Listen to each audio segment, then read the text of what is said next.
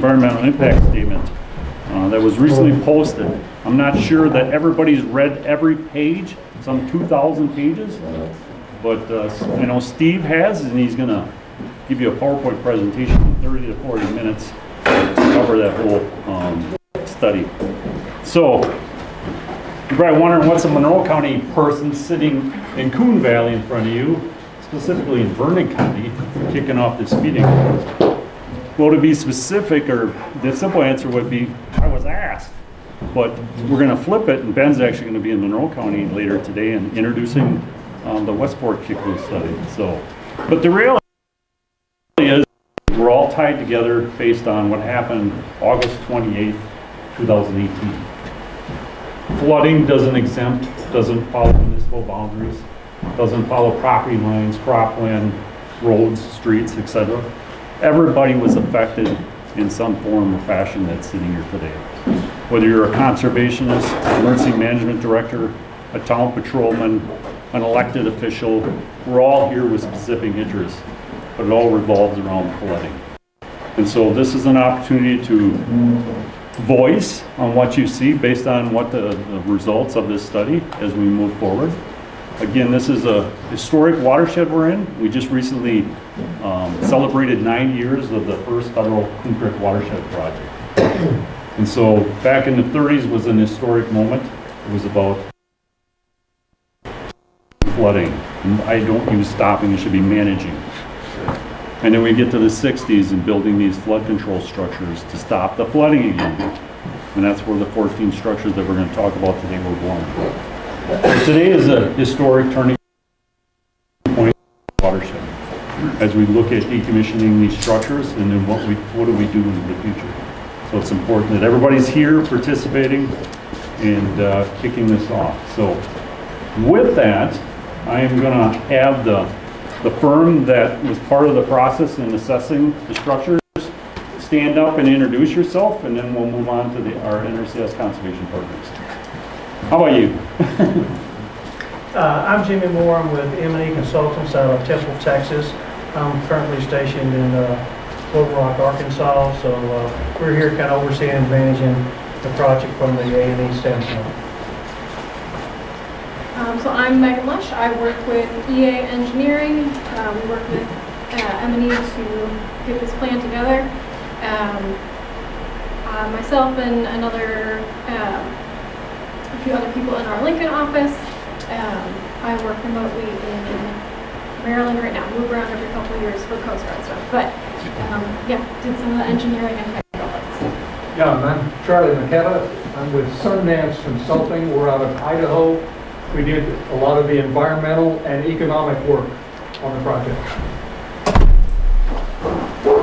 And as far as NRCS, or the Natural Resource Conservation Service, I'll kick over to Steve to introduce yourself. I'm Steve Becker, State Conservation Engineer for the USDA NRCS out of Madison. Next up, who's hiding? Eric? Yeah, I'm Eric Hurley, the State Resource Conservationist, so I'm working out of Madison. Ken Peterson, the NRCS State Archaeologist. Anybody else? Justin. Justin Olson, I'm the local district conservationist for Vernon and Monroe counties. Excuse me, Adam Dowling, I'm the watershed specialist, just came on board Tuesday and helping Steve out with this project and 4 or 5 others we have in the state, trying to get them up on the ground too. And then in Vernon County, we have Ben Moyan. And I just want to say, it's not Steve's fault. Whatever you're about to hear, we are very appreciative of NRCS and their help, and some of them are just the messengers today. In La Crosse County. Matt Animal, La Crosse County Land Conservation. So welcome everyone. So I know there's a lot of other staff here and members of the Coon Creek Community Led Watershed Group, a lot of familiar faces, so welcome today. And I want to thank you for your patience. And I was talking to Steve not too long ago, we're like, holy cow, it's been 6 years.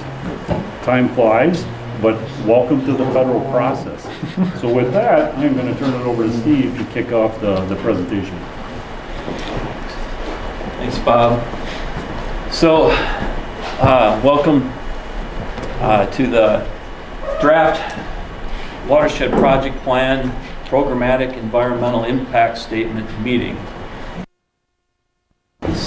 Y'all coming out on a cold day, and I guess we all have one thing in common, and that is we care about the decisions that are made in the Coon Creek Watershed.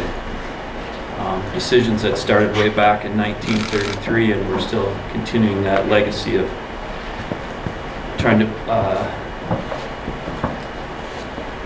put a good conservation effort on the ground and to protect our natural resources. So I will start out just a little bit with some of the acronyms. So this watershed project plan was done under the NRCS's watershed program, which has its own authorization. It's a program authorized under Congress, and it stands alone. It's not part of the Farm Bill. This is a program. The document that was prepared is roughly 1,029 pages for the Coon Creek, and I think 1,046 pages for the West Fork Kickapoo.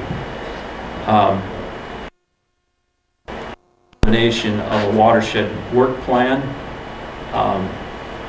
investigating and determining what measures are needed to move forward, and then the environmental document that supports those decisions. It is a programmatic environmental impact statement versus a project level environmental impact statement. There is a distinction. A programmatic is a little higher elevation. We are talking about 14 dams over 100 square miles. It's tough to dive too deep on the economic details at each dam, but we did mine very comprehensively into each of these structures. But nevertheless, under a programmatic EIS, and so when it comes time to implementing these practices, we will tear down and do a site-specific environmental review, which I feel very confident that would be a fairly minor undertaking. So I'm the NRCS State Conservation Engineer out of Madison. My official role in this study is I'm the contracting officer's representative on an architect and engineering contract with M&E Consultants out of Texas and their sub-consultants, which is Forest Econ, did the economics. Steve, can you read your volume a little bit? Oh, sure. How do you do that? That's a good question. Just talk. He just needs you to talk. Spell it out. Yeah, okay. So our A&E contract is with M&E Consultants out of Idle Heights, which is EA Engineering that did the H&H work and some of the structural prescriptions and the geotechnical investigation, and Forest Econ did a heavy lift on looking at the benefit cost analysis on the various alternatives. So anyways, we set sail on this watershed project plan back in July of 2020. Of course, of those of 3 dams in this watershed in 2018, and at that time the NRCS worked pretty closely with the county conservationists, Ben Wojahn and Bob McKeel and Matt Hainwall, to not take a knee-jerk reaction to those failures, but to actually take a step back and reassess the functions and values of the flood control measures and kind of see where to go forward. We received the funding for this study, which is in the ballpark of $1.8 million in July of 2020. And here we are 3 years later publishing the draft. This draft will be available for public review and comment for the next, well, for 45 days until February 20th.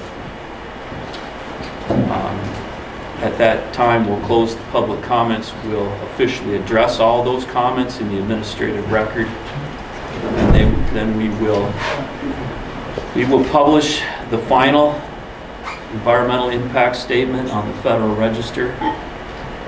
And then the NRCS State Conservationists will render a record of decision. And we will hopefully sign a project agreement with the counties to implement the measures prescribed in the plan. So the Coon Creek Watershed project plan, PEIS, like I said, is 1,026 pages. It's not an easy read necessarily. And so my job today is to provide kind of to lay out what the preferred recommendation or preferred alternative is in the plan, and pull out elements of the plan that defend that decision. So I'm kind of giving you an uppercut, saving you a lot of reading. This is the crib notes, I guess. So I did invite members of the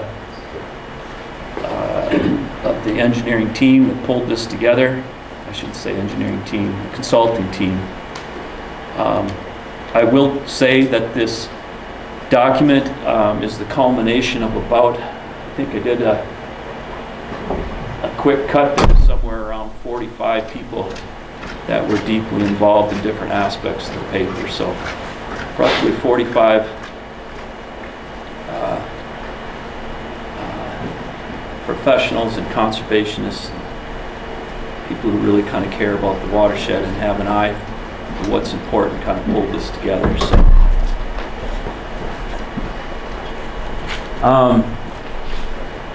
I need to move a little quicker, so I better start. I'm glad I threw a lot of pictures in to compensate. So this is, you've probably seen this photo in a lot of meetings in the Coon Creek Watershed over the years.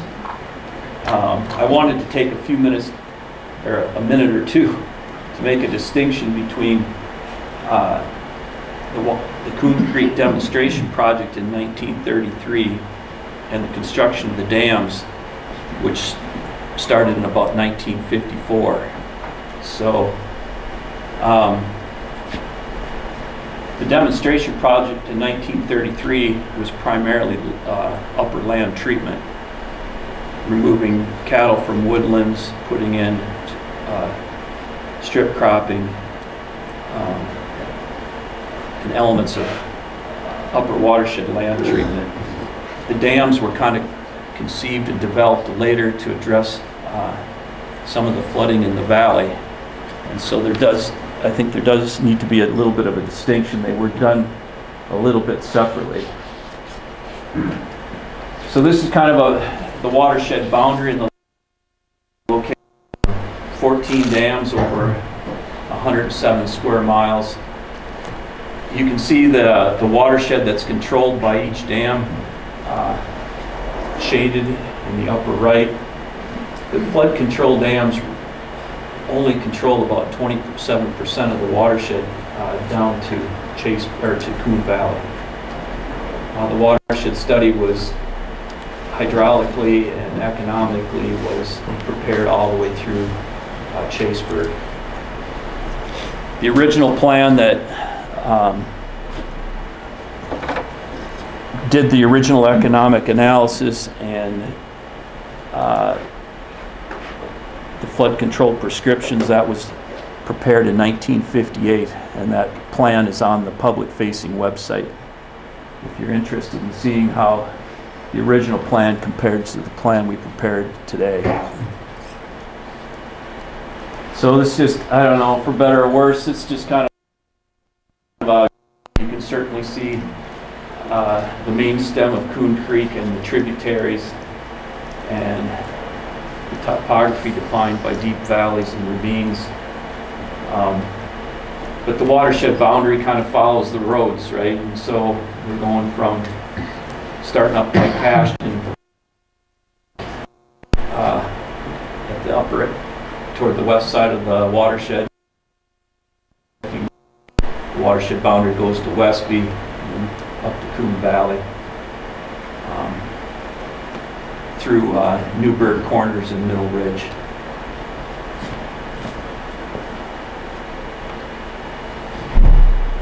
It's kind of a table summarizing the 14 dams. They have a site identification number and they have a structure name, probably aligned with the people who owned the dam when it was built. This is of course, this is an excerpt out of the plan, so everything that I show you today you can find in the plan. You just have to kind of drill down for it. The drainage areas between the dams for each dam ranges somewhere from 200 acres to roughly 2,000 acres behind each dam. The dam heights range anywhere from 25 to 39 feet. The storage volume behind the dams is 27 to 209 acre feet. Most of the pools are dry, which means they have a low flow inlet. They're designed to catch the runoff from large storm events, store the water and let it out slowly through a principal spillway pipe to attenuate flood hydrographs. So there is 4 of the dams were considered or classified as high hazard by the DNR because of the potential for loss of life. And the shaded dams are the ones that failed in 2018. Luckison, Vilhovde, and Corn. So you can kind of commit that a little bit to memory, that the ones that failed will show up a little bit later in the report. So the scope of planning. When we initiated this planning study, you go into it and you have to have a purpose for planning and a need for planning. So to summarize that, the purpose for planning was to evaluate the flood control measures in the Coon Creek Watershed, the Cache and the Chaseburg, and determine the measures that are eligible for federal action through the NRCS Watershed Protection and Flood Prevention Operations Program. The need for planning was to eliminate the additional potential for additional dam breaches after the 3 failures in 2018. Those 3 failures, just to kind of give you a blow up if you haven't, I don't know how familiar you are with these sites, if you happen to have gotten out to 1 or 2 during a conservation tour in the past, but this is drone footage of the Luckison Dam failure in Monroe County. They're all very similar, the breaches. You can start to see a trend or a pattern, and we'll talk a little bit more about them later. This is Vilhovde Dam in Monroe County. Once again, you can see they are earthen dams, so they do blend in with the topography a little bit. I'm not sure how familiar you all are with the functions of these dams and how they kind of look on the landscape, but you can see the failure around the left side. Looking downstream, this photo is looking downstream, is at the top, and the breach was off on the left side looking downstream. You'll also see some erosion in the auxiliary spillway that was designed to take overflow on the right side.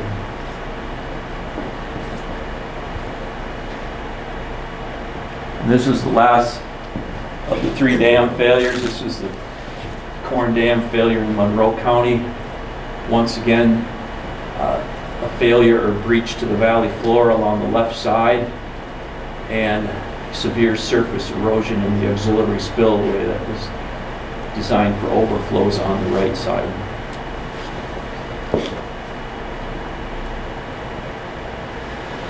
So the preferred alternative in the plan is to decommission all 14 dams in the watershed.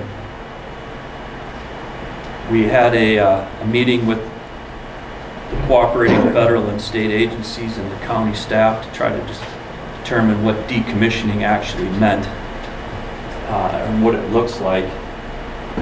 But to summarize, And although the details would be determined during the final design of those decommissioning plans, it's to excavate a notch in each dam to pass the 100-year flow event unencumbered, to contour that excavated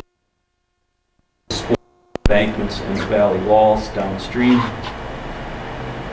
remove this principal spillway pipes, risers, cantilever outlets, and plunge pools, shape and seed all the slopes to a stable and safe angle of repose, and vegetate the accumulated sediment pools, and eventually allow the sediments to discharge over time with the geomorphic process downstream.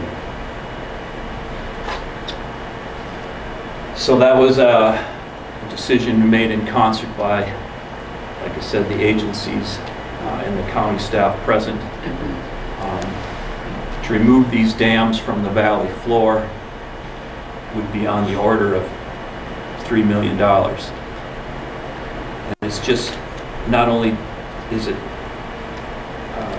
the quantity of the earth fill that would have to be removed, but you're also reinforcing haul roads and trying to procure properties to spread that dam material on. And the dam material isn't all topsoil. It's got a fairly cohesive clay core, and it has a shell of excavated materials out of the foundation, so it's not necessarily conducive to farming to put it on farmland. So anyways, at the time the decision was made that just the economics of that wasn't in line with the need and the purpose of just trying to open the dams up and allow the 100-year flow to pass through.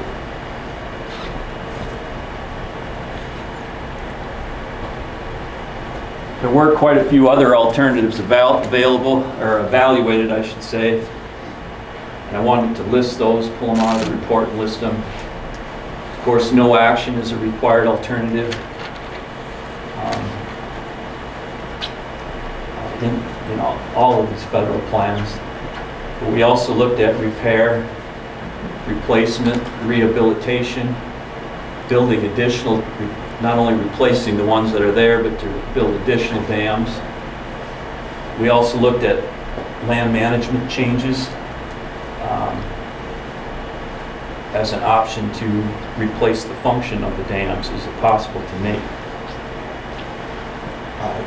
changes in land use in the upper watershed to create the same level of infiltration and runoff effect to reduce the 100-year hydrograph versus putting the dams in place to store and release the water slowly. We also looked at replacing the large dams with a multitude of smaller farm ponds. So there's pages backing up or evaluating each of these alternatives, but I just tried to put a summary statement behind each one. So the no action alternative, what it doesn't do is address the failure modes that still exist in the remaining 11 dams. The remaining 11 dams have a high potential for failure, and the no action approach really doesn't address that potential. Also, the failed dams are under a DNR administrative order to formally decommission those dams. The intent isn't just to leave them the way they are. Repair, like I said, does not address the failure modes that in the remaining 11 dams that caused the previous 3 failures. The replacement of those dams, from an economic point of view, the benefits don't exceed the replacement costs. So to replace 14 dams to meet today's standards would be on the order of $61 million. Rehabilitation, basically reconstructing the dam to today's standards on its current footprint. If you were to rehabilitate these structures to meet today's standards, not much of the original dam would be left. Additional dams was dismissed because the benefit to cost ratio of the dams that are currently here don't come close to meeting the required benefit cost ratio of 1 to replace the ones that are there, much less build additional ones. We looked at land management changes which are effective in the upper watershed, but those land management changes would be on roughly 24,000 acres of cropland that are under private ownership, and so we've deferred those alternatives to other USDA programs like EQIP, RCPP, and then we also looked at replacement of large dams with a multitude of smaller ponds. Once again, it is effective under certain conditions, but it would take an awful lot of ponds, and if it was done under this program, the footprint of all those ponds would have to be acquired. There'd have to be land controlled by the county, and those we'd have to have easements on all those properties, and the counties would have to assume a period of 50 years. So we decided that that type of conservation effort would be best done under other voluntary USDA programs.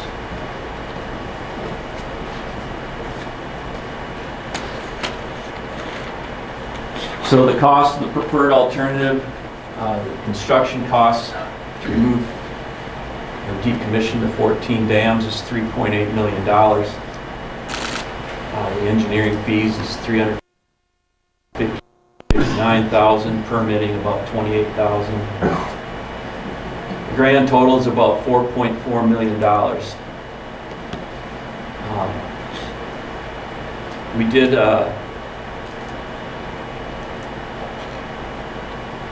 in the preferred recommendation to remove those dams, it would be the judgment of the people presenting the report is that that work would be done within a 5-year window. And that would put a lot of strain on the dam removal grant program from the state. And so we requested a variance from the NRCS national office rather than have 75-25% cost share, 75% federal, 25% local. We got a variance that the federal government would pay 100% of the construction costs. There is still a county share that's associated with permitting and a proportionate share of administrative fees. But for the most part, the government would cover the decommissioning of those dams.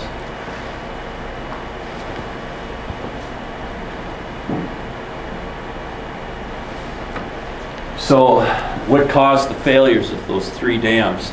I think that provides a lot of insight into what needs to be done looking down the road. So we had a couple of geotechnical engineers, a couple of geologists visit each site. They used some geophysical tools to take a look into the foundation. We had a lot of and geotechnical reports from several of the dams that have been repaired in the past. They were able to kind of create a concept or a model of what went wrong. And it all kind of boiled down to geologic stress fractures or cracks in the sandstone foundation along the abutments in the valley bottom.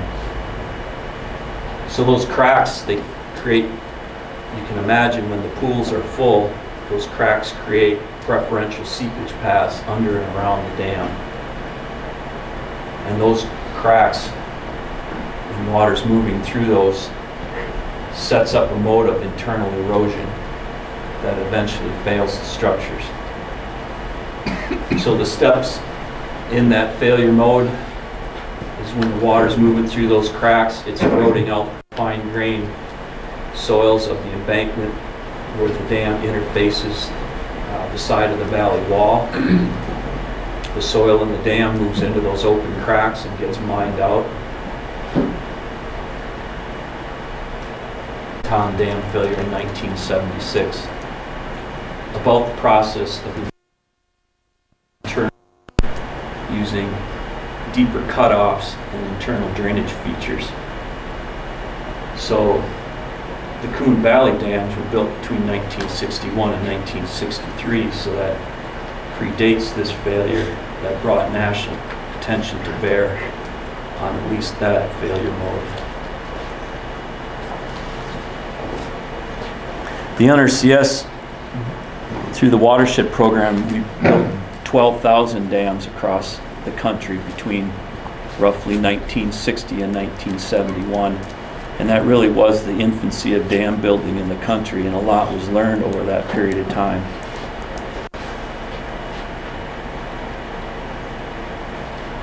So what's missing in the Coon Creek dams?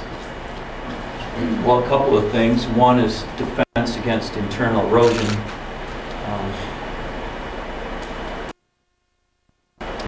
Off into the bedrock along the abutments in the valley floor.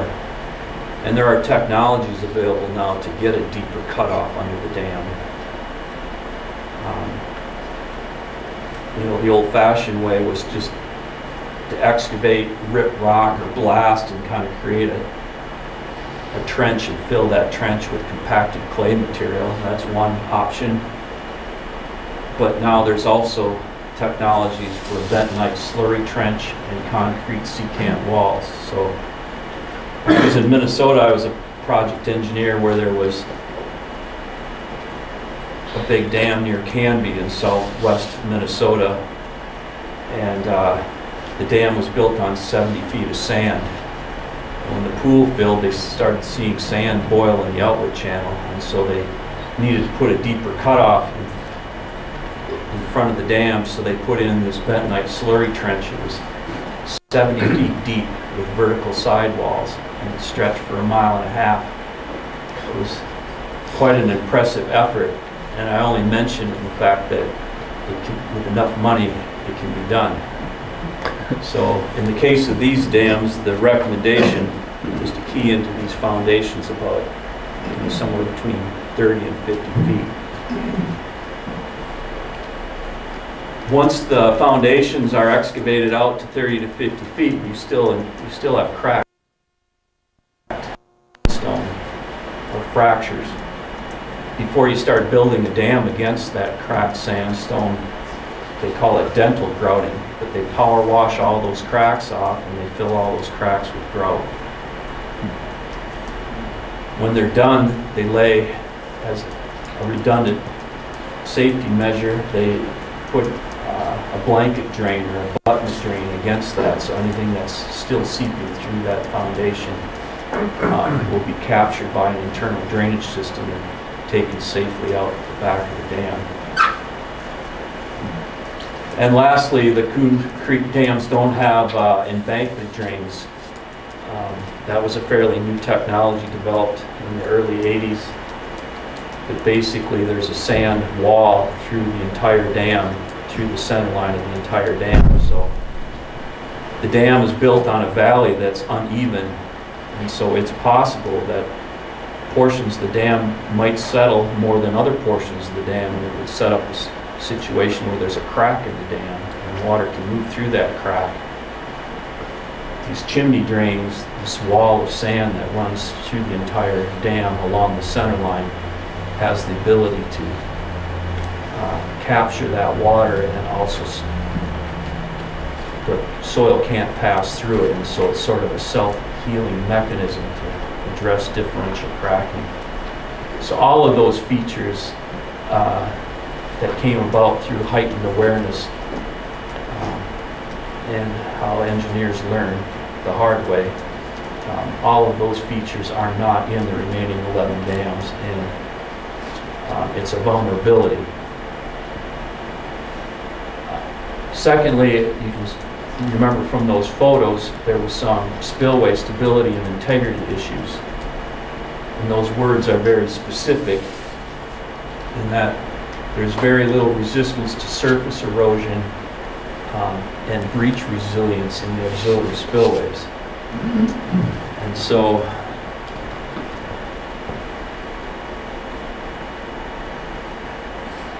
here's kind of a blow-up of the auxiliary spillway. This is designed so when you get a storm bigger than what was designed for, right? The Coon Creek Valley, anything, in some dams it was over a 50-year event, in others it was over a 100-year event, flowing over the top of the dam and taking out your investment. You want those flows to go around the dam, and so we create an overflow channel. They call it an auxiliary spillway.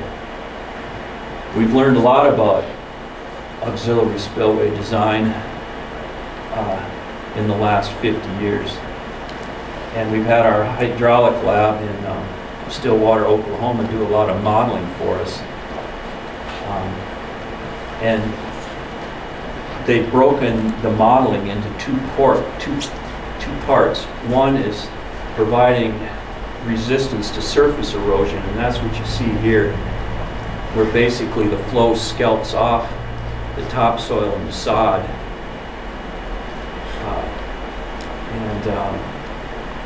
Mark Erickson, who's the Vernon County Dam Tender, has seen this phenomenon a lot over the years. These dams have overflowed in the past. And NRCS has usually come by and we try to help with the repairs through the Emergency Watershed Protection Program. But a lot of the dam failures, you could also see evidence of this occurring. There was also a lot of dams that were overtopped that did not fail, but still showed those signs of auxiliary spillway stability issues. The remedy is, of course, is to increase the width or use erosion soils. But those valleys are very narrow and there's not a lot of room for extra width. And the auxiliary spillways most often are put up against the valley wall where there's seepage. And you know, we've had a lot of springs and seepage develop in the last few years that people forgot could happen, right? We're in a stronger hydrologic cycle over the last 15 years, and there's reports all over of increased base flow and seepage in different parts of the valley. So the second, call it integrity, and that is we design or model the auxiliary spillways to see what would happen over time and how much resilience they have to actually having a head cut breach the pool. And so instead of looking at the top 2 feet for auxiliary spillway stability, you're actually looking at about a 20-foot profile down through the auxiliary spillway, and you're trying to model whether, if there's a head cut, how long it would take for that head cut to advance into the pool and evacuate all the water suddenly. And so a lot of the structures in the Coon Creek Watershed wouldn't stand up to the design rigor for auxiliary spillway integrity today. The remedies for that, of course, are something that provides cutoff or more bulk. And so one of the ways is you can install concrete cutoff walls, something that would interrupt a head cut. But in some places, you just simply give up on a vegetated auxiliary spillway and you run all the water through a concrete chute down through the center of the dam. And you'll see that bear out.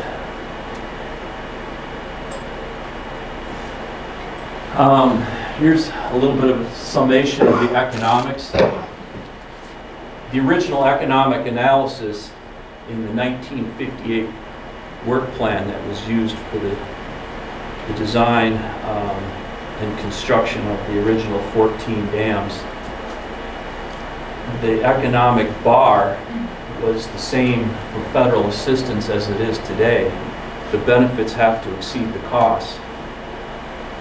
So we talk about a benefit to cost ratio having to be 1-to-1 or better.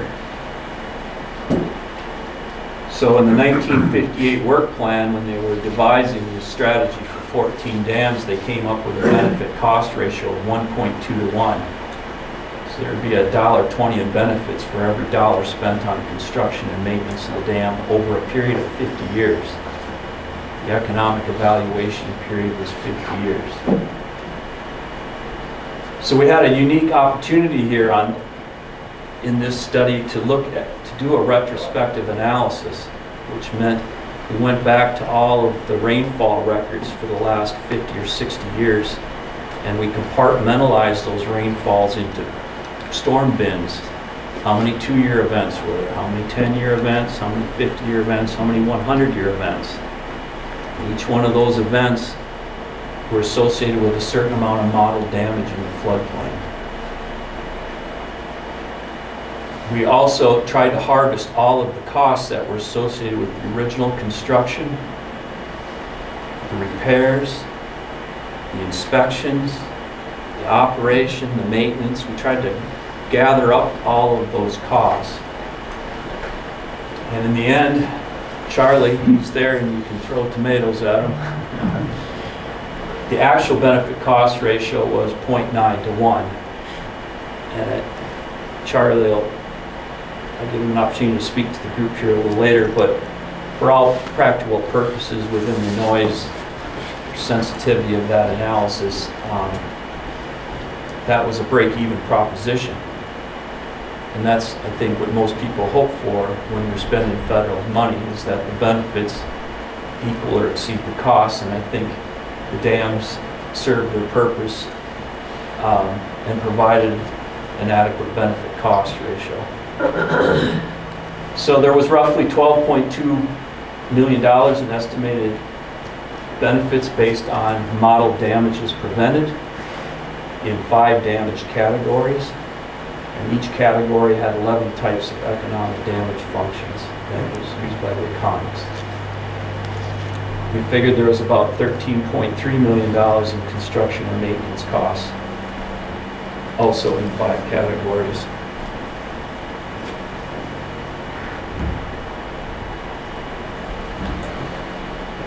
So in the retrospective analysis here, the chart on the right shows how many storms of various sizes that we got over a 60-year period. So I think that's pretty interesting in itself. The chart on the left shows the retrospective benefits apportioned by each individual dam, which I think is kind of important, because when a dam needs major maintenance or repair, before you dive in, you kind of like, is this repair worth it? And I think a chart like this gives you some idea of whether it's worth it. These are in 2020 dollars. So, you know, the original 14 dams were built under a water. Federal funding was used to build them, that the counties would be responsible for operating and maintaining them for a period of 50 years. And if they failed to do so, they would have to pay back the money to the federal treasury. Well, that period expired quite a while ago. And so during that period of time, people really didn't question whether the repair was of value. You just repaired it, because there was an agreement to maintain these things for 50 years. So there wasn't a big investigation of whether the cost of the repair was equivalent to the benefits. But now that that 50-year economic evaluation period is over, the dams are under sole control and authority of the counties. So now there's a choice to be made. Do you repair them or not? If I might add something here, you are looking at a table of the watershed drainage acres and how many watershed acres are behind the dams. But when we're looking at flood protection, it's how many acres are protected below the dams. And it varies with the strength of each type of storm event, 2-year, 5-year, 10-year, 100-year, etc. And what we don't see in this table is that for Coon Creek, what was the average protected area per dam? It was 14 acres. Yeah. So the area below the dams that is actually protected from flooding is extremely small. Now, it is spread over a long distance, and when I first saw this, you might have a dam influence area below the dam that might be 2 miles long. But we're talking about protecting a little strip of land along each of those flood paths. You might have a light flood path, you might have a strong flood path, but you're still looking at a very small strip along the sides. We're not talking about where you would have flooding in a prairie where it would go everywhere.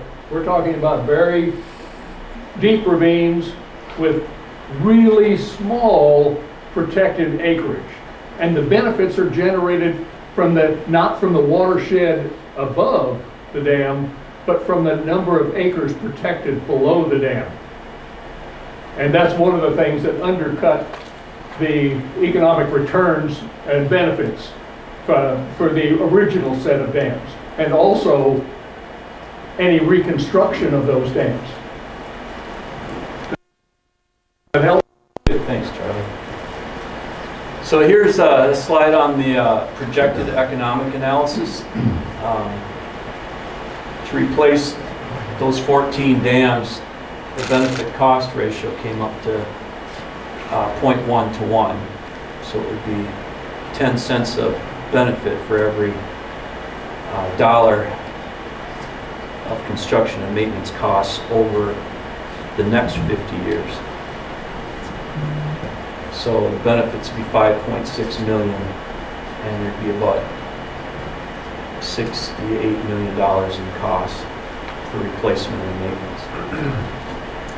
So the original dam construction, I think, is kind of interesting. The original dams were built for about $81,000 per dam on average, right? And so that's about $580,000 per dam in 2020. The cost of dam construction now to meet current standards with the cutoffs and drainage systems that we're proposing, $1 million per dam. So that's kind of the big difference. The dam decommissioning benefit cost ratio is also poor, right? It's 0.06 to 1. And there is no tangible benefits to decommissioning the dams other than about $260,000 in avoided maintenance over 50 years, barring any major anticipated repairs. But what that benefit ratio doesn't include is avoiding a dam breach. And it's difficult for economists to wrestle with a benefit cost ratio on dam breach because you don't know what the magnitude will be and you don't know when it'll happen.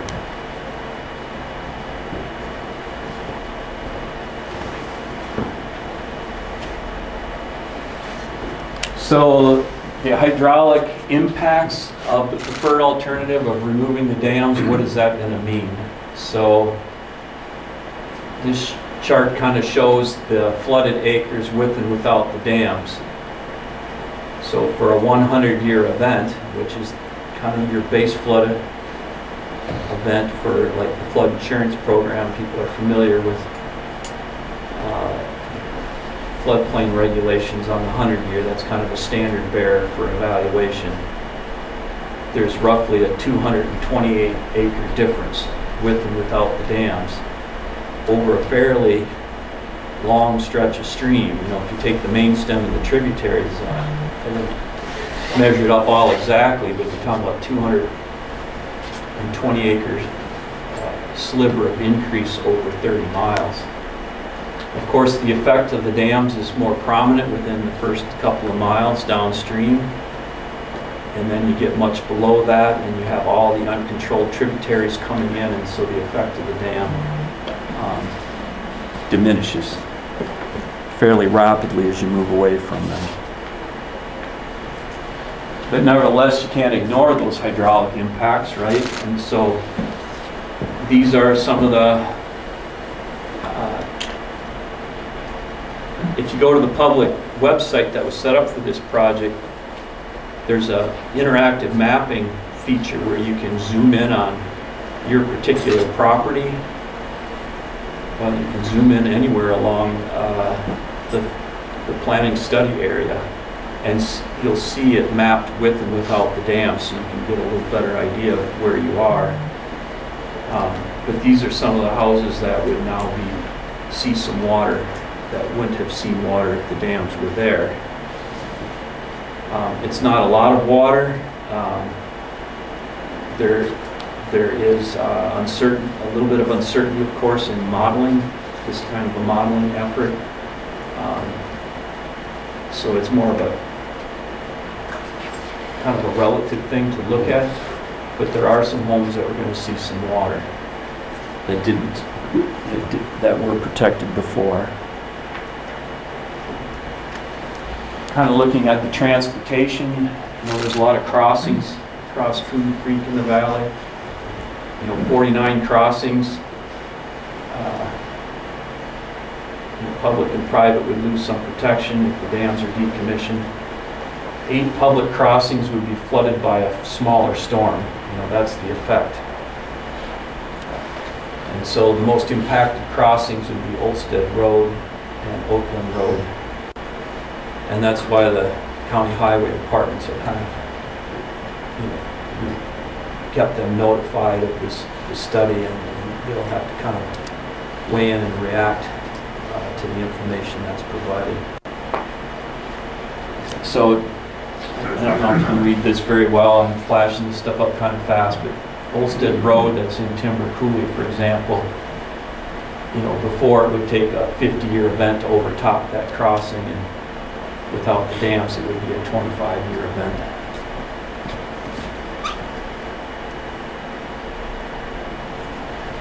There's also some floodplain management issues down the valleys. The valley's in the flood insurance program with FEMA. So what impact would removing the dams have on the flood insurance program? So this kind of lays out, talk with DNR in detail about it. This is what their expectations are, and this is what they found out. That the Zone AE, or the base flood elevation down the valley that's associated with the FEMA 100-year floodplain, does not account for the existence of the 14 dams. So there is no need to make adjustments in the base flood elevations down the valley. 10 of the 14 dams, if you go on the DNR surface water data viewer, they have no floodplain mapping associated with them at all. And the counties now have if they're removed, the counties then would have the option to remove the breach shadow zoning. And I forgot to put up the number of acres that would be removed. I believe it was in the report. Coon Creek 15, 16, 17, and 41 are mapped as Zone A. In Zone A, there is no detailed study or elevations associated with Zone A floodplain mapping. But the DNR would expect that a letter of map revision be completed that shows those dams removed from the boundary around those dams would be adjusted to reflect the fact of not storing water. And then there's a whole FEMA process, and there is costs associated with that, right? So about $25,000 per dam to get those the maps adjusted at those 4 locations. We took a look at cultural resources in terms of architecture, unique and historic buildings and structures that have a unique engineering or architecture associated with them, or buildings or structures that are associated with significant people, or buildings or structures associated with history. So, and then we also looked at archaeology. Some of these sites have are associated with cultural materials, lithic scatters, and remnants of the presence of indigenous people. So we hired University of Wisconsin Milwaukee, their archaeological research laboratory, to conduct an archaeological and architectural investigation as part of our responsibilities under Section 106 of the National Historic Preservation Act. And so these are the 5 steps that they went through. Looking through records, doing a field inventory, and trying to make a decision on whether the removal of dams would impact cultural resources. So we also looked at the dams themselves. These 14 dams, since they were built back fairly close to when the first Coon Creek demonstration project existed, we thought, well, maybe the dams themselves were a historic district and would have some significance. So they investigated that issue. They didn't find that the dams were engineering or architecturally unique. They thought there was enough spatial distance between the Coon Creek demonstration project and the dam building, and also the demonstration project had not really had anything to do with dam building, so they are not eligible for the National Register. There were 3 other properties that were in or near the 100-year floodplain that would be eligible for the National Historic Register. But we took a close examination of the elevations and found out that they were outside of the 100-year floodplain. So the only outlier of that was the Snowflake Ski and Clubhouse. I think that ski resort was there since like 1908. That is in the floodplain with and without the dams. However, it's significant because of its history, not because of the architecture or persons associated with that ski club. So we kind of got a pass, I guess, on the architectural history. Archaeologically, lithic scatter sites were identified at 5 of the 14 dams, but weren't deemed significant. There were some findings at 3 of the sites that had enough integrity and density to be archaeologically significant, and UW Milwaukee recommended phase 2 investigations. One of the sites has already failed, so we're kind of in discussion with SHPO at the moment on these issues, but it's our recommendation to kind of move forward with dam decommissioning without further investigation. And our reason for that is those were flooded before the dams were built. We're removing the dams, they'll still see flood water. But if the dams were to fail, we'd be putting 6 to 10 feet of dam failed material and scour erosion in and around the site, so decommissioning the dam is actually a form of protection. So that's kind of our position, and we hope to resolve the consultation here shortly. There was some fish and wildlife impacts.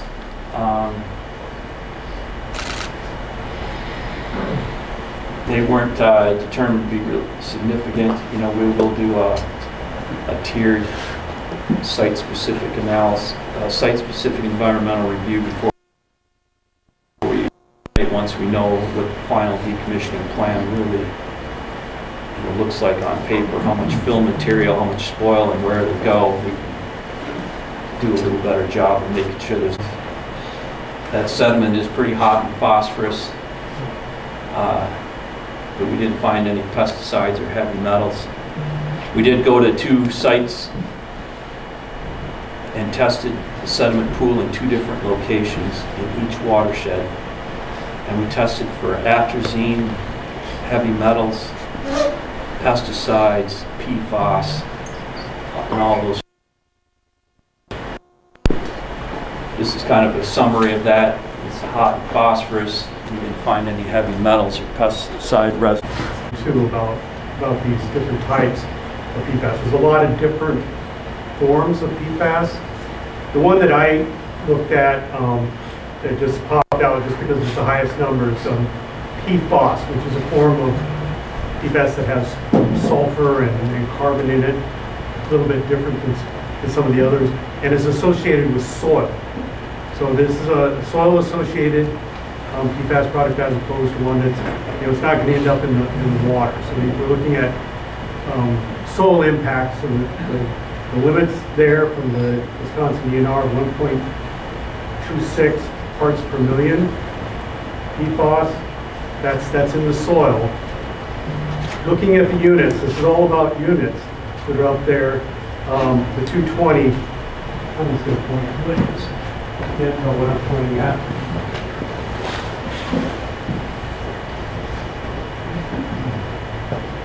This 220 is the highest value that we saw in these, and that's nanograms per kilogram, which is about 6 orders of magnitude less. So what it's saying is that as a comparison value,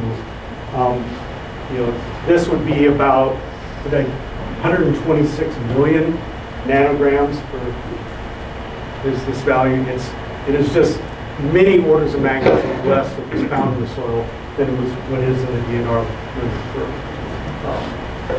Yeah, that's a good point. The nanograms per kilogram is the same as parts per trillion. Yes. So the limits are in parts per million. So we got a long ways to go to ring the bells, for what I can tell as far as being concerned. I got really goofed up by those units until I started putting in the decimal points and realizing how far apart those numbers are. So the issue of sediment release,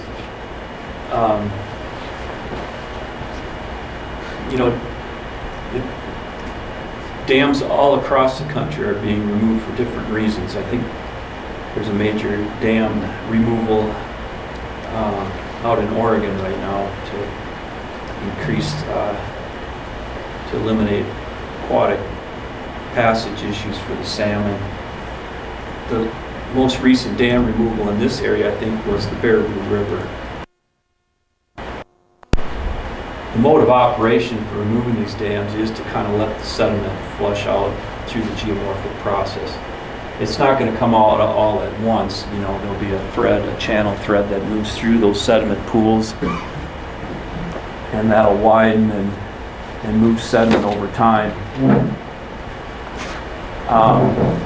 But it isn't like all the sediment, the 19,000 tons is going to come out in one shot. I don't think that's the case at all. If you zoom in on all these dams on Google Earth, you'll see that in Coon Creek they're all pretty well dry pools, and they have dogwood, willows, sod vegetation, reed canary. They're pretty vegetatively pretty stable. So how the sediment will flush out probably looks a lot like this photo. I think this is 2024 of the dam breach that happened in 2018. And so you can see the single channel thread moving up through the sediment pool. I mean, it isn't all just shooting out of there. And if you were to get a 100-year event, it would flood that, it would spread out across that entire pool. What moves sediment is flows that occur on a bank full level every year. That's what's moving the majority of the sediment. A storm that comes once every 100 years moves a very small percentage of what gets moved annually, right? So I tried to take a stab at, based on these dam failures and looking at the erosion thread that's base flow thread that's kind of reestablishing through the breach, kind of came up with what they thought would be an annual sediment release per year over the next 3 years. And so it's a little bit of a guesstimate, but it kind of gives you some idea. And I think there's some context here. You can compare this sediment. Stan Trimble did that sediment study in Coon Creek. I think it's pretty important. You can pull his study up and compare the amount of sediment that's moving through the main stem of Coon Creek to some of these sediment releases, and it's really kind of a very small subset of what's actually moving through the valleys.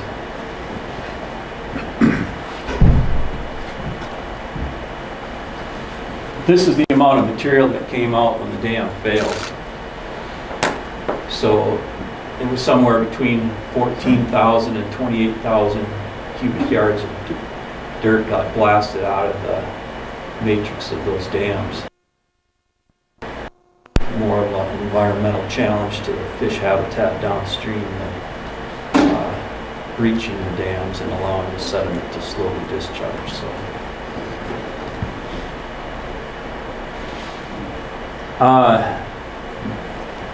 I wanted to spend a couple of slides on the risk of what happens if the dams breach. You know, there was a few dams that were deemed high hazard because of potential for loss of life. This is kind of an estimate of the population that's at risk below each of the dams. And I don't know, Jimmy, if you want to speak to how those estimates were determined. It'd be 111, that's if all dams failed in one night, right? But I mean, there's kind of a population at risk for each dam. We went back and looked at the roads that were impacted by the breach of each of the dams and any housing that may be in a breach inundation zone. And the NRCS spreadsheet computed the population risk from roads, the potential county roads or whatever, and houses, and that is one number on that spreadsheet. And another thing that has been looked at is these streams have a lot of recreation from fisheries. So what if we put in a possibility of fishermen, we have recreation days per mile of fish or stream, and then that's where the, based upon the number of stream miles in the breach zone, you have a potential of having a lot of fishermen in that zone if it occurs during the fishing season. So that was another column that was added in there, and so you have a potential of a total population risk. So this doesn't mean that that's going to occur. This is just estimating numbers of what could be impacted. And also, I'll just state that Jimmy didn't take this to the next step, which there's a lot of, based on past dam failures, there is multiple techniques for taking the population at risk and estimating the loss of life, which is used to establish the criteria for some high hazard dams in some states. So we kind of left it at the population at risk because the loss of life estimates, which is a subset of that, is really unwieldy, and so we just kind of stopped at this level. These are areas that are, you know, the DNR has required that there was a breach model done for each dam, laying out what they call a breach inundation shadow or a breach inundation area, and those areas are also zoned out from development, in addition to the 100-year floodplain and the flood insurance study program. So it's an overlay. So these are structures that were identified in the breach inundation areas. And the point being here is that if we engage the preferred alternative, that those places would no longer be in those breach inundation zones. So.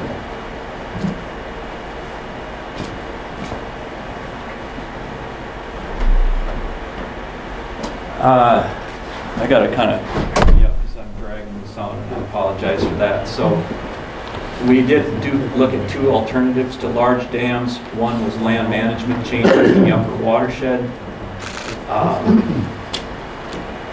And it's an admirable objective and a worthwhile one, and the county land and water departments and the NRCS have been working on land management and land treatment conservation programs for years. And it is an effective way to increase runoff, or increase infiltration and reduce runoff. But programs have limits, and the watershed program is not set up to engage,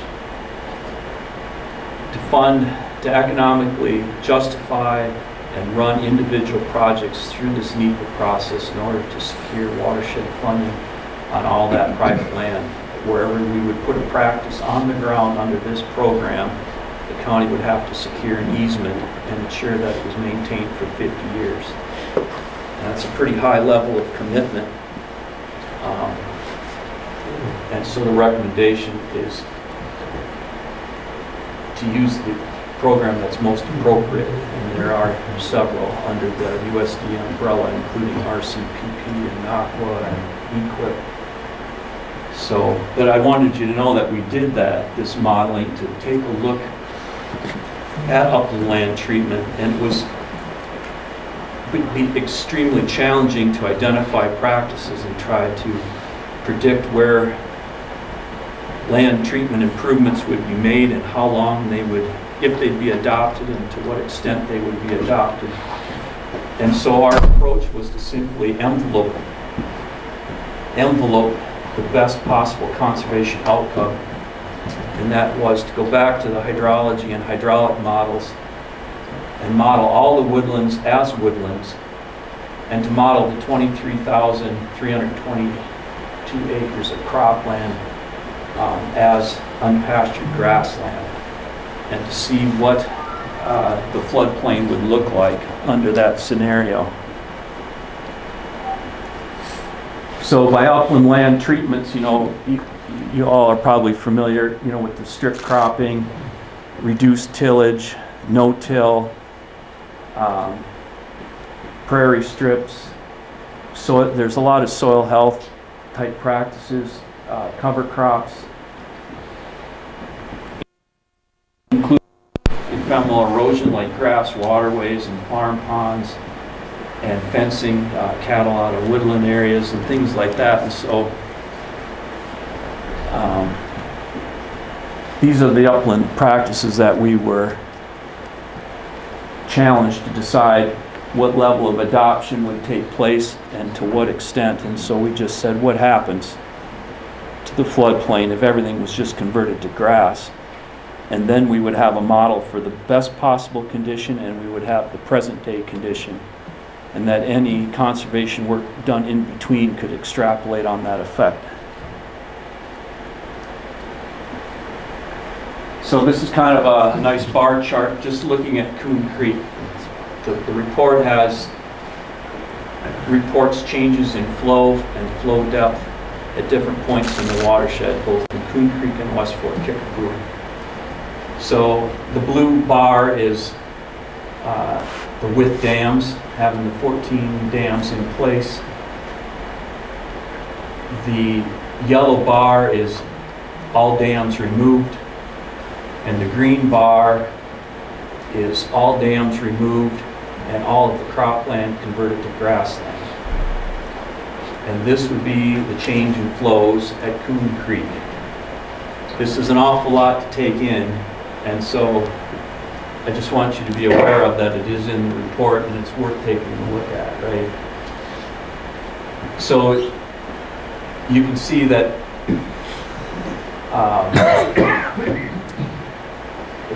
I just kind of make kind of a gross observation here. It shows that the flows are reduced. No dams with all grass converted to cropland shows a very effective form of flood control up to about the 50-year level, and then the effect isn't quite so prominent. So it's a lot to take in, but I think it's worthwhile to look at it, and it's kind of an interesting comparison.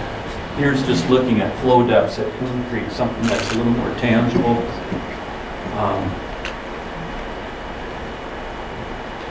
So you can look at the 100-year event, that if you compared the flow depth for the 100-year with all the dams in place, it's at 15.1. But if you got rid of the dams and replaced it with grassland and all cropland, you'd have the same effect. Which is interesting because we got a little bit different outcome in the West Fork Kickapoo watershed. But it shows that that's effective. It's an effective means of flood control. It's just a big economic sacrifice to convert all that cropland. So what can be done in between there? There's a lot that can be done in between. And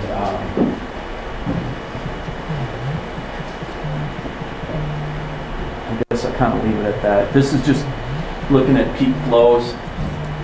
Once again, it kind of bears out that in this watershed, good land treatment actually has the possibility of offsetting the large dams. It's just a Herculean effort to make that type of conversion. So you're looking at something in between, right? You're looking at something. That's why this modeling result, a lot of it was turned over to Eric Booth from UW, and he was trying to create an interactive software that would allow the user to go in and make changes in the watershed to see what the effect would be. There's also the Ag Conservation Framework tool. There are some good software programs out there to look at everything in between the current condition and everything grassed, to look at the effect and see if there is an optimal performance level where agriculture can get along with the floodplain. And so I don't know, Eric, if you wanted to mention a little bit of just a little bit about that. Sorry. So I'm Eric Booth. I'm a hydrologist at UW-Madison, and know a number of people in the room and have been talking with them over the last several years. And I'm really interested in kind of how do we reduce flood hazard in the region, and trying to uncover every rock to really maximize the potential available. And we've looked a lot at agricultural land, and I'm on a few projects that have looked at this in a couple of different ways, but one of them is Grassland 2.0, and so we're interested in well-managed grazing as an opportunity to increase infiltration. And this scenario that Steve talks about is roughly kind of equivalent to that vision of well-managed grassland kind of implemented at a larger scale.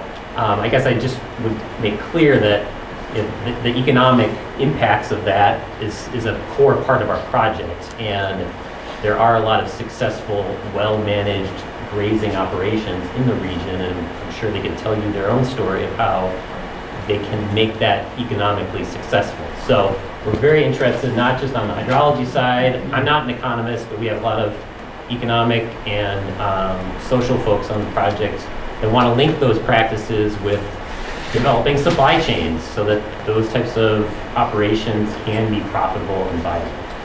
So I'll leave it at that. Thanks, Eric. I just got a couple slides here. This is in that kind of that same mode, right?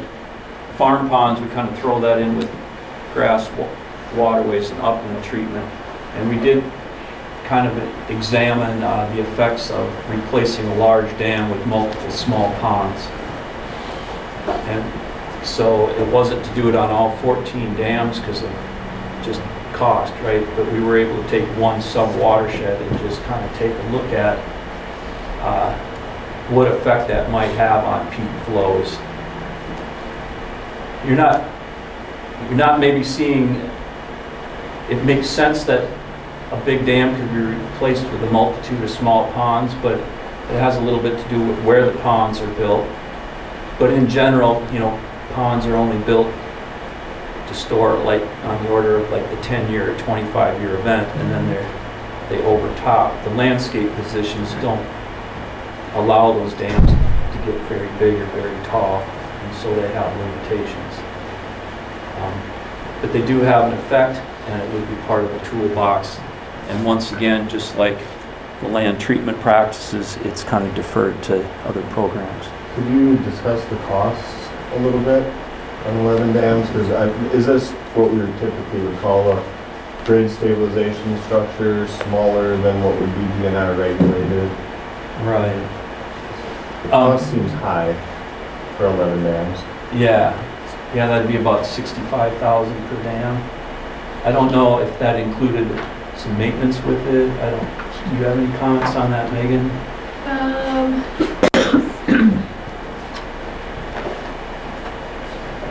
So as far as, yeah, I know there were size restrictions on those. I believe Yeah, I think it's just basically that it just kind of basically the cost, because you're looking at about $50,000, and I think that Ben's thinking is maybe more in the order like 20. Right, like if you did smaller ones, obviously, and also it's just so much we don't know where they would be placed. So there's going to be way more efficient, places where the topography makes sense. You don't have to bring in, it's right in that valley. You can, build it up. I think the best way to explain it, Ben, would be if you take 650,000 divided by 11, you're around 60,000. There's just a big contingency put on it because we just don't know. Yeah, there's just so many unknown variables when you're looking at that many dams times that many watersheds. I did want to mention I just got like 2 slides. I appreciate the fact that this is my first run, right? And I'm killing you at the time. But so you remove the dams, you've got increased flooding in the floodplain. And basically what it appears that we're proposing is let the floodplain be the floodplain.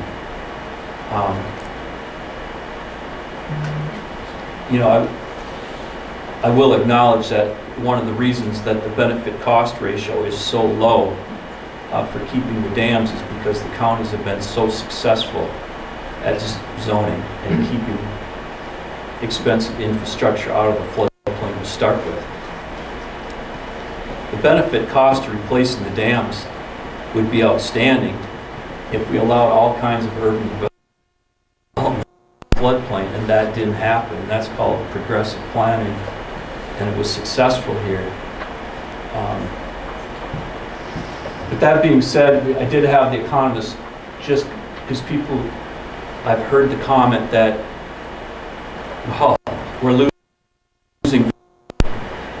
So I just had Charlie do just almost an impractical analysis maybe on the side of what, if you were to compensate someone for the loss in protection for the storm series of 2 to 100 years, if you were to compensate that person for that loss in protection, what would that look like? And so he just picked out the corn base, right? Cropland with corn on it, and worked it out for 50 years. And if it was possible to buy up a sliver of land along this 30 miles of main stem and tributaries and compensate owners for the loss of protection on that cropland, it would come up to about $9,000 per acre over a 50-year period. And if you were to buy a perpetual easement from them to compensate them for lost flood protection in perpetuity, it'd be around $12,000 per acre. But if you were to take that compensation model, that $9,000 per acre, and you multiply it by the change in the 100-year floodplain by removing the dams, you're at $2 million. That compensatory mitigation concept shows that would be that's less than the cost of a single dam. It just kind of helps put things a little bit in perspective. It's not put up there to incite a call for compensation at all. It's a very impractical thing, but it is a way of looking at the problem and defining the significance of the 228 acres. The last slide is we did take a look at climate change because it's in the news all the time. Is this model, is the economic analysis, is it,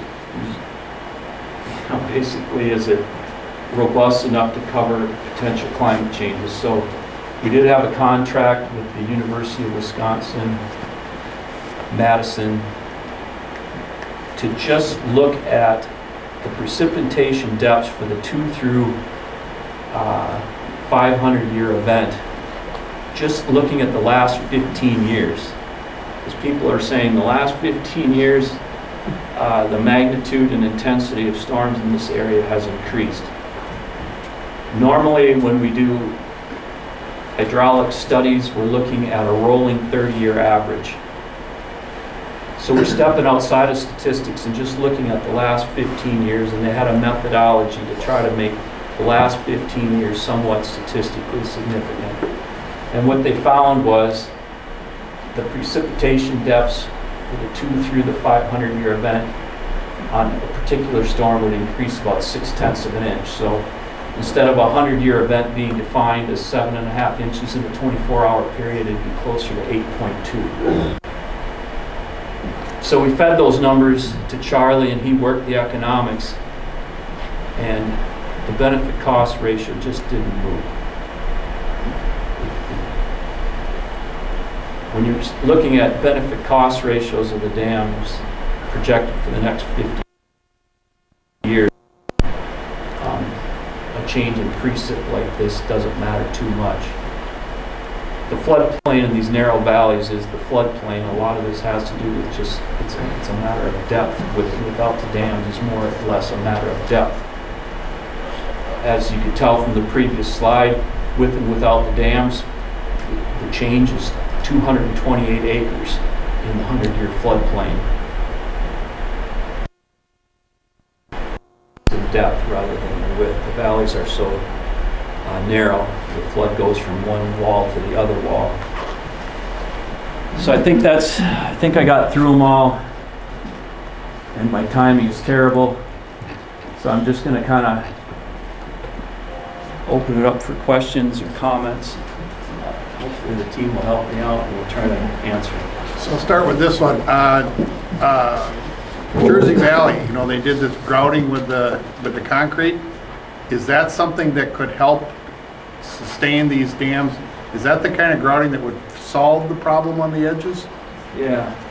The grouting the question was the grout curtain that was installed in Jersey Valley Dam, which is a series of tightly drilled holes, 3 rows across the entire length of the dam, to try to pump grout into all the cracks. Is that technology valid? And could that be used to reinforce the existing dams, right? Yes. And I think the answer is no, as demonstrated by the Jersey Valley failure. It didn't work. It didn't work. It didn't work. And just to let you know, that was no small undertaking. That was about $4.5 million in 2009. And that substantially changed the benefit-cost ratio of the West Fork Kickapoo project, right? But one of the reasons that grout injection had limited success in Jersey Valley is because that technology was tested in like limestone bedrock formations. What we found what you can observe by walking along the breach area in Jersey Valley is all of the sandstone cracks and fractures were filled up by loose weathered sand, and it rejected the grout. But if you're injecting the grout and you're trying to push the grout through cracks that are filled with weathered sand, it doesn't go very far. So when you're injecting grout every 10 feet across the entire dam, the scope of that injection doesn't go very far with all the weathered sand in the cracks. Whereas if that technology was used in like a limestone foundation, where the cracks kind of stay clean, you get more effect from each grouting activity. And so you can see that when you walk through the breach on Jersey Valley Dam, you can see the grout cones. And you'll see where the grout stopped, and then you'll notice the crack keeps going, and you're like, why wouldn't the grout keep going? Well, at the time, before the water showed up, those cracks were filled with sand. You just talk about maintenance, but how much maintenance are you actually doing on the dams that currently exist? Because I was hired by NRCS to go out and open a couple of the gates for down inside the hollow, and they hadn't done anything like that for a long time. So one of them ended up as a flagpole on my neighbor's pole shed, and the threads actually bent, which they're up in your office in Vernon County, and because they were supposed to open those gates twice a year. Are they doing any of that? Because they weren't at that time. Yeah. Have they continued the practice of opening the gates so that these dams are doing what they were intended to do when they were built?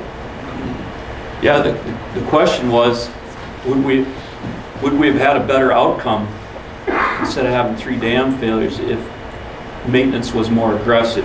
Did it play a role? And it's our belief that it didn't. How these dams failed was along the interface between the earth fill matrix and the valley wall, and it had a lot to do with the it had to do with the geologic vulnerability. Operating the gates and maintenance of these dams is an important plays an important role of how long they're going to last. I won't diminish that. I can think of 12 dams, not in these counties, but are poorly taken care of, and the gates haven't been operated for so long that they've seized up. And so if you noticed boiling in the downstream channel or a slope stability problem in the downstream, there was no rapid way to draw the dam down to prevent a massive failure. There are cases like that, but that's not what we found here. So they are maintenance in them now, or they are not? The maintenance is, in my opinion, it's been very good. Gates on a regular basis now again? Or? Yeah, Mark, you can speak to that. Feel free. Yeah, we open them and do some. Problem with, with the gate idea is that it's only for the base flow, like when you get a flood event. The big principal spillway of the 4x9 concrete drop structure is humming. And if you open that little gate, that's doing absolutely nothing for a flood event. Well, if you opened it the day before the rain, you would let the water down to a certain level. Kind of at the bottom of the funnel approach, where the bottom inch of the funnel is more volume than the top inch. The gates on the dams that do have gates, the purpose of the gates is for emergency drawdown, but under normal conditions, all of the 14 dams except one are dry. The pools are dry. The way the risers or the inlets are to these dams, they're set up so that the gates really have nothing to do with it. They're designed for quick drawdown or to keep the pool dry. When you get a big storm, the top is uncontrolled and left open at all times. It's always available for a big flow. The dams are not managed in any way for big events like you would see on a gate on the Mississippi or something like that, or on the Wisconsin. Flood flows aren't managed by gates. They're uncontrolled open spillway that allows flows to go into them at all times. Any other questions? Yeah, I got one. You talked about the land, the road, the dam, you see one of these little bits where you get water from the bottom, There's a lot of houses. You take them out, you're talking, they're all protection up behind it. And I don't have that list right in front of me of how many habitable structures are, but not common practice that we allow habitable structures in the floodplain. We allow no new development, no new outbuildings, no new any of that. Not no more. So, right, there are some historical, you're correct. Some people, when you put them out, they're gonna look at No, but the question is, and he's right, there are going to be houses, or farm service buildings, and some houses that are going to be affected when the dams are removed. And we try to define what those are. You can go on the online mapper and look at the floodplains with and without the dams. And we listed some of the houses here. It is a fact, there are going to be some. I'll guarantee you it's more than just one. Yeah. So that's based on your 100-year storm event, correct? Correct. So you may be thinking, you know, what 2018 did too. Was that a 100-year flood? The 2018 was closer to the 500-year flood. That was about 11 inches in 6 hours. Yeah. So is the remapping of the floodplains, is that rolled into your cost? Yes. Okay, and is the LOMAR process? Because I was talking to Chris Olds with the DNR, and he says that, you know, we need to go through the LOMAR process when we take every single one of these out, because we're manipulating that floodplain. Yeah, our estimate is we set aside a Coon Creek Watershed to make the mapping adjustments. Yeah. Yeah. Yes, sir. So I recognize that there are limitations to some of the alternatives like land management practices and these small farm ponds.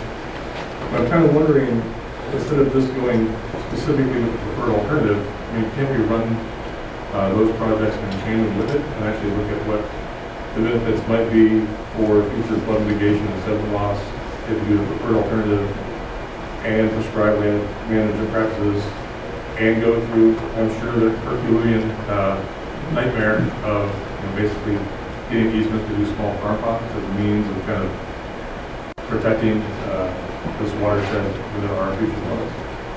Yeah, the question's a good one. Is it possible to blend the preferred alternative with dam removal and make major land use changes? And the answer would be, you know, yes, but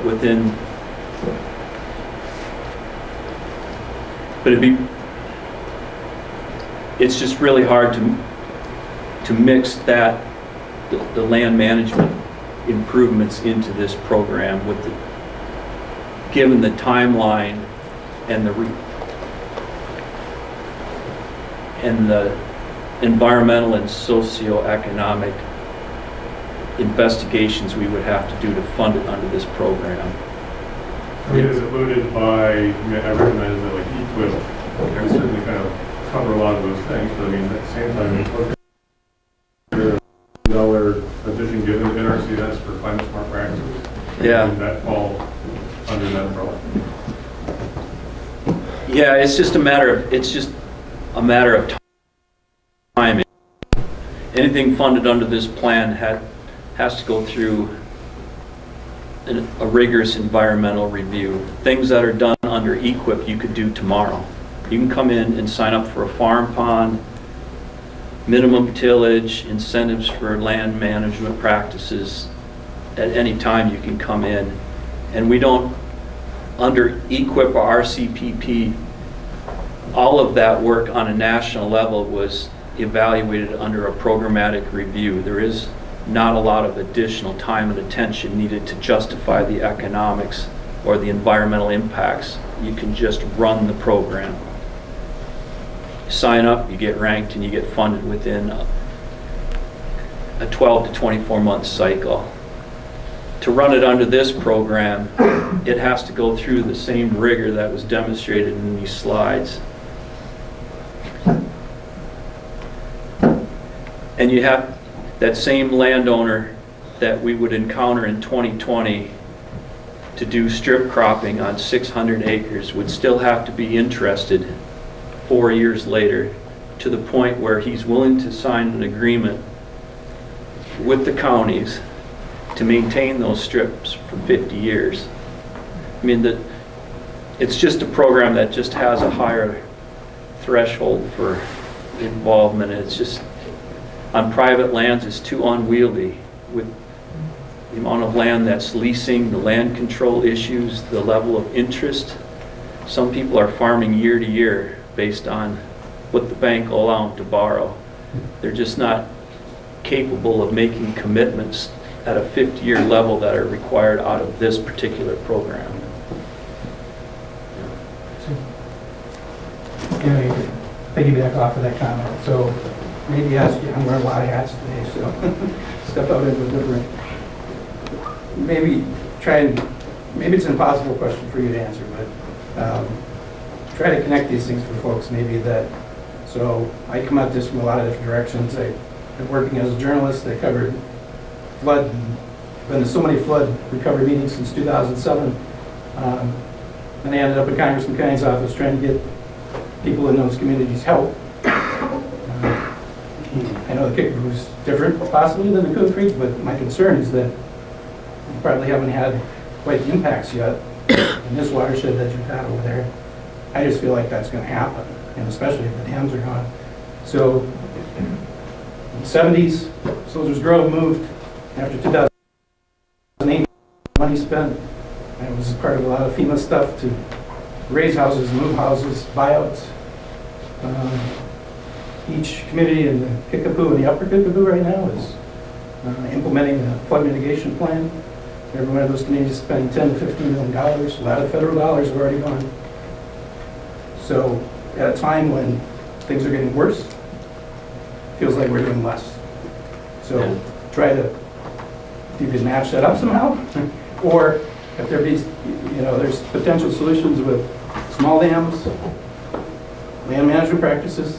Your information in one of your earlier presentations and the scoping part of this showed, you studied the Milsna, 11 dams and that reduced peak flow by 50%. And if you combine that with some land use changes, you're getting close to what the dam did. Right. But I don't feel like there's a coordinated effort to do that stuff.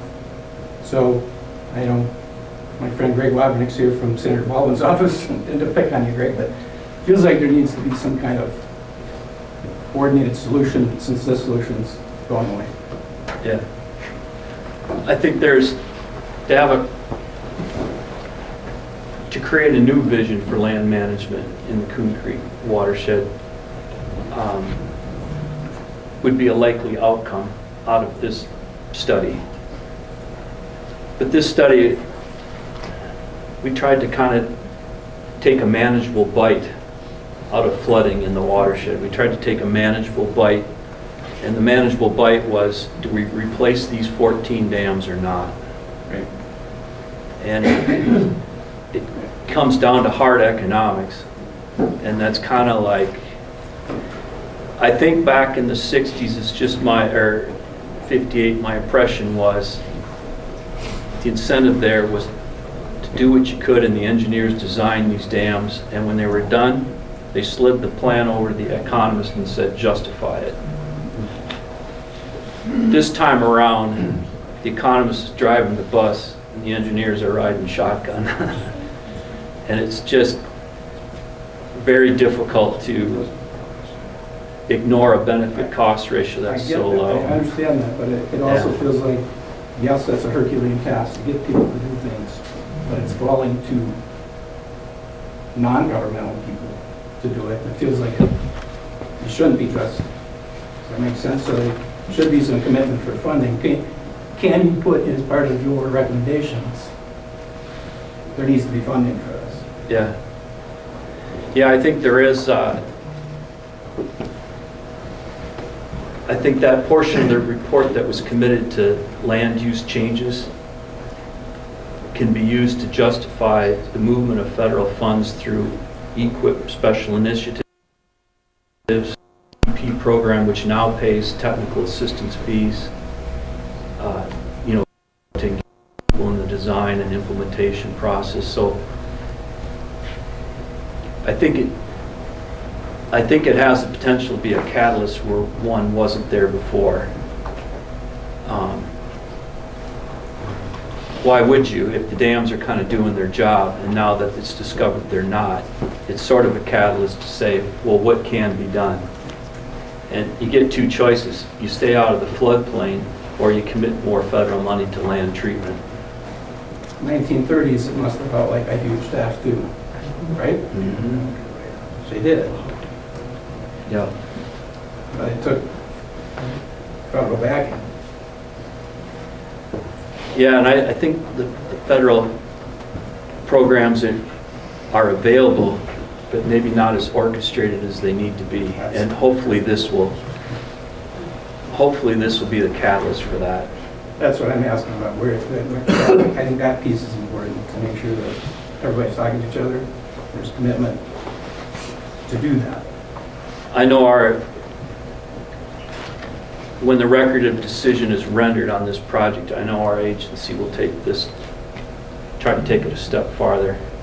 The watersheds are missing some things, coordination, demonstration farms, some things that are in other parts of the state that aren't here, and I hope we can kind of be a part of that.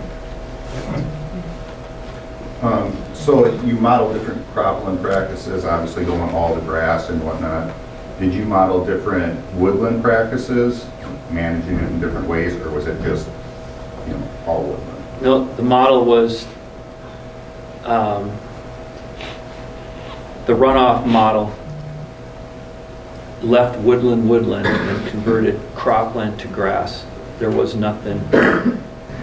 It was to create an upper bookmark on conservation effort and allow a two-point interpolation between the flood model that exists today and what it could look like.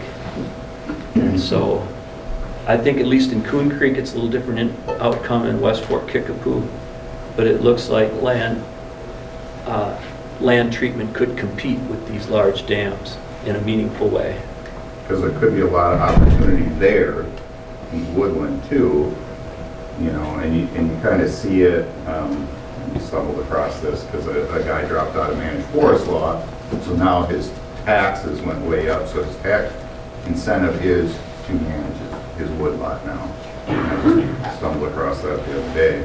So it brought a whole new opportunity to this gentleman because for tax incentive purposes, and maybe that's something, and that's on a state level with taxes, but maybe that's something with cropland where there's a tax incentive to manage your cropland, but that's getting into whole political stuff too. So. Eric I know he wants to say something about that. So, we haven't talked before this, but that was a great segue. So, I'm super interested in the forests. They're roughly half of the landscape in this region, and so we've been primarily focused on ag land because there's a lot of management that happens daily, monthly, seasonally, so it makes sense as a starting place. But I think there are a lot of potential practices that can be done on the forested lands. There's a rich history of experimental monitoring in this region going back to the 30s and then later in the 60s and 70s, and there were some pretty interesting studies just showing, putting some of these dams right at the top of that hill slope where it's fractured bedrock right underneath, that could allow a lot of infiltration to happen. I think there's just a lot of unknowns still, and so we're hoping to start up more of an experimental monitoring network, and I'm talking with the Forest Service and the DNR about starting it up. So it's beginning, but we'll talk more. Yeah, go ahead, ma'am. Land Information Office. I'm one of the custodians of land information data, both historic and contemporary, and offering sound, accurate data is something that we pride ourselves on. I've read in the report that it says after decommissioning of all the dams that the FEMA flood insurance rate maps will no longer be accurate. I'm grateful to hear that there will be $100,000 put towards revising the FEMA flood maps for Coon Creek. I'm wondering if you could speak to any allocation and or timeline for this as well as West Fork. Yeah, that's a really good question, and if that's what's in the report, it might not be out of context. Our conclusions are, in conversation with the DNR floodplain staff, is that the base flood elevations in the flood insurance study down the main stem of Coon Creek will not change as a result of the dams being removed. There is some A mapping in and around the dams. Zone A is a designation provided when there was no modeling done. It's more of an artistic idea of where the 100-year floodplain might be. There does need to be some acknowledgement that the dams are missing and that those flood pools don't exist, but they really don't have any bearing on insurance rates in the valley. There will be no change in that regard. Yeah. However, making those adjustments in Zone A mapping around those 4 dams, there is a cost associated with that, about $25,000, and we hope to cover that. So, yeah. Yes, sir. Yeah, it's possible, you know, why did they take out all these terraces years ago? Up in my farm, we got these terraces that run half a mile down the ridge and drains all the water that was down there back up and put it back in this pond. Any more coming from that? Off the terraces. I know a bunch of them they took out and we paid them to put them in years ago. They ripped them out and they farmed them. Is that true? Yeah, the question is what happened to some of the terraces that were on the landscape? Historically, they seem to have disappeared, along with a lot of strip cropping also, from what I understand. And some of the county conservationists, I'll open that up to them, but I think equipment WIS, new equipment WIS, and I'll just stop before I get myself in trouble. That's a good question though, Bob. Where do you have an answer for that, or Ben? So that's a good. These guys monitor changes in the landscape through their transects. What he's saying, but it's a more, I'll get in trouble because what I've seen over my career, and it really comes down to conservation planning, that is not a priority in certain federal offices anymore. It's about programs and keeping money out on projects. And so when we did that, we're not out on the farms working with landowners on their conservation plans, keeping the tolerable soil losses. We only stumble upon that when we have other programs, other needs to go out there and address it, like farm preservation. So we understand that need is greatly needed. I mean, it's something we should be doing. The gains there, I think, are greater than what we're doing currently. So that's an opinion.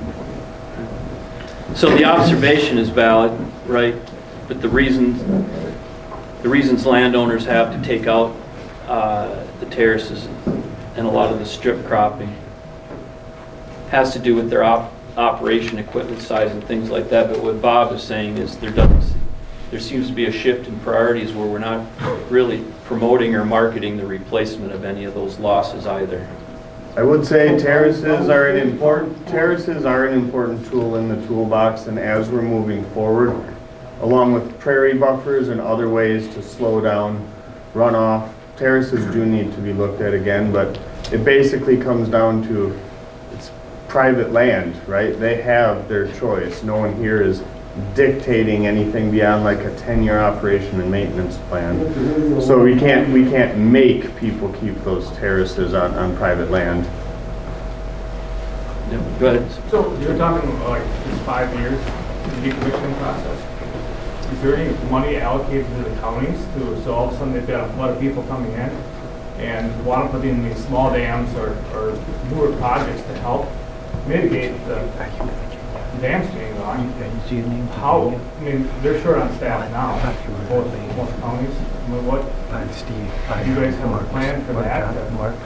To get them stepped up to like the amount that, I mean, if you're going to put just in the Lucas dam, right up on top of the one, that dam, it's my bad.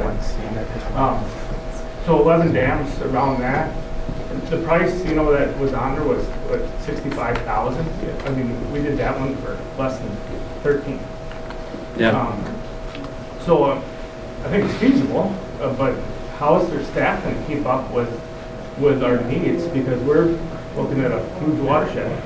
And these dams are phenomenal. You put enough of them in with the right practices, all of a sudden we're building on something that is going back to 1933, and maybe farming field by field again instead of farm by farm.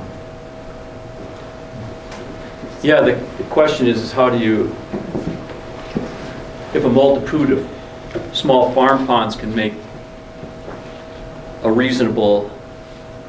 act as a reasonable proxy or a replacement for the large dams, is there a way to kind of accelerate that implementation? And the observation is the staffing levels at the Land and Water and at NRCS are really low, and I think, as I mentioned before, I think we need to regroup to figure out how to get some money in here to get staffed up and promoted. And they are pushing some programs like RCPP where you can hire local. The federal money can be moved into the counties for technical assistance money for hiring people to do the work. I think that might be one avenue. But your observations are valid. There's no one to do it. And it might be impacting. Not enough. Not enough, yeah. There's people. But I kind of cut Matt off. Matt was kind of, did you want to make some observations about just the loss of strip cropping and terraces maybe in the landscape over the last few years? Or? Well, I would say this. I think this is a juncture, a moment in time where I think we need to stop and pause and think about the opportunities in front of us too. I mean, we've talked about tax rate changes. There's been discussion. I don't want to bring up a big thing about ties to federal crop insurance and so forth, but the conservation ethic and what we started in the 30s here, while the cropping systems have changed and we can't expect to not change with them, the testimonials from those of you in this room, and I see faces here and I know names, of what you've done on your farm with the conversions of putting in the small dams and converting to systems that build organic matter, promote more nutrient cycling, promote how that might affect how that water moves through some of these bedrock systems and geologic systems. I don't know what we even know. And Steve, I brought this up to you, but the models tell us one thing, but sometimes we just don't know. And I've listened to producers and landowners, like many of you in this room, tell me the change has been unbelievable. From where I was a decade ago with this row crop system to what I've done now with mixed species cover crops and more rotational grazing here, the water that comes off this farm is just, the change is dramatic. And so I mean, that's inspiration for me. I think that's inspiration for Bob, the other conservation staff, and I think we have to build off of that. Like Tim said, I mean, I think we get backing and support from the feds to continue to promote those types of systems. I'm optimistic, and I think that's where we need to be, so. Yes, ma'am. So I'm Nancy Wedwick. I'm the president of Coon Creek Watershed, Coon Creek Community Watershed Council, and I also am from this area, have property here, hail from the Coon Creek Watershed is what we like to say when we introduce ourselves at our meetings. And I haven't gotten to meet you personally yet, Steve, but nice to meet you. And, you know, thank you all. And I'm not the person, by the way, who's coming up here to dismiss all of you. People who know me know I can only keep my mouth shut so long, and then here it comes. Thank you for your presentation, very economic-based, engineering-based, and your consultants, I'm sorry, from Utah or Texas, I don't remember, but you know, thank you for the work that you've done. Our council actually got its starting footing from Ben, because when the floods came in 2018, we came together, a group of people, and we said, what can we do to help ourselves? Because we didn't see the government rushing in to help us, right? And so we started to learn what watershed councils were and work together to try to mitigate the flooding, right? And so we have, over the last few years, built wonderful relationships with our county conservationists who support this work, which actually Matt just described. very, very nicely. And I see huge opportunity where we are. But I have to put some context to this whole thing. Back in, as we know, the 1930s, right? Huge human-caused devastation on the landscape across the nation. And the Coon Creek Watershed just happened to be the place that was picked out by the government to have this large-scale demonstration project. And so the government came to help. People didn't like it, and it was a very difficult thing, but ultimately about half the farms signed on and participated in the program. The university, and I'm looking at Dr. Booth over there, University of Wisconsin-Madison, they came to help too, right? And so we all partnered together, the folks, the government, the university, and we worked together and did this wonderful thing that set the stage for contour strips, all these conservation practices across the nation. And then in the 1950s, lo and behold, who came back again to help us, right, and put in these dams. Those would be the next step. So to your point earlier, Tim, here we find ourselves now in the aughts, do we say? I'm not sure, 2000 somewhere. And there's a little bit, no, there's a large sense of being left to deal with the problem. The before us, it is compounded, whether we call it climate change or extreme weather, whatever it is, it's out there and it's happening and we deal with it. The gentleman in the back talking about the flooding and how it affects everything, I wholeheartedly agree, it does. I don't think that we can just talk in terms of a strip that's going to be flooded, because we've lived through this, right? And we've seen this, and we know that it's going to come again. It's a matter of when. We also know that when the dams are decommissioned, which, by the way, I am not here to say don't decommission the dams. I want to be abundantly clear on that. I don't want anything mistaken. I'm not here to say that. It's probably ultimately the right decision, but it's only a sliver of the decision. And I think that's what Tim was alluding to, and Tucker was alluding to, and other people in the room. What we would really like to do is work together to meet that original scope of intent for this project was to address flood control and flood damage mitigation. And somehow that became only the preliminary purpose, and things got narrowed down to just looking at the dams and what happens if the dam fails. So let's protect against just the dam breach, rather than just let's look at the whole flooding picture. And I do think that's where we need to be. I know you explained benefit-cost ratio, which this project doesn't meet. I know that y'all justify it with the loss of life potential, things like that, which is good, that's right. Were there benefit-cost analyses on the other options? That would be one question that I would have. But I will be honest, I did not read all the lab reports because I knew that I would not understand them. So I thought, okay, I'll skip to the other, I don't know, 800 pages, whatever it was that wasn't that. And I did not see it in there, but maybe you can correct me on that. So what we would propose, and there's probably other things I need to say too, but I agree with what Matt Hanwell said about let's pause, let's take a breath, appreciate the opportunities, absolutely. But also to understand what is the big picture here and what are we doing. Let's take the time, let's step back, and I'm speaking now to the counties, to say directly, hey, you don't have to sign this thing on May 1st and go forward. We could take a breath. We could all work together with you guys, with the university. The way you say it, yeah. So I finally, after having read your study about a year ago, or your report on the stochastic, whatever it is, intensity, duration, frequency of rainfall, finally this morning I looked up the meaning of that word.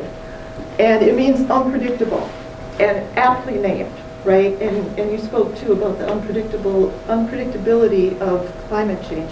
We are totally in an unpredictable situation here. We're immersed in it. We don't know what is going to happen next.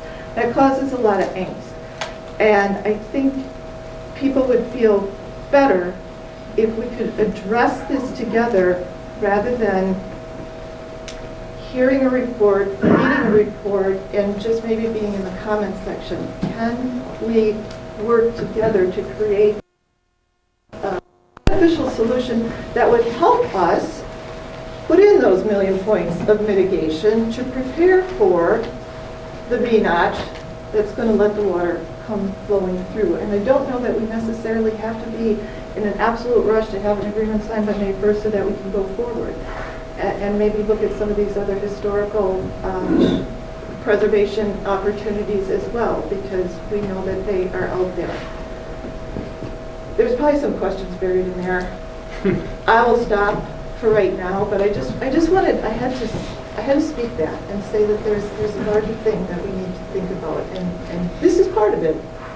But how can we address the whole issue, working with you, before you guys, move forward with this, and lives are going to be affected here, lives and properties beyond the floodplain. It just, because great, stochastic, we don't know what's coming.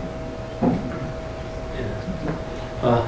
Thanks for those comments, Nancy. I appreciate that. And I think the study is narrow in scope, right? It deals primarily with what we know and what we have control over, which is the county has control over the footprints of the dam, and we know the dams have the potential to fail, and so the study had a lot to do with the disposition of the dams, and it had less to do with what can we do for upland land management and treatment in terms of conservation practices, farm ponds, strip cropping, and whatever. And the study didn't dive into that because we don't hardly have any control over it at all on private land. Can I pop in? Yeah, sure. Yeah. Okay, so you have these things called watershed councils.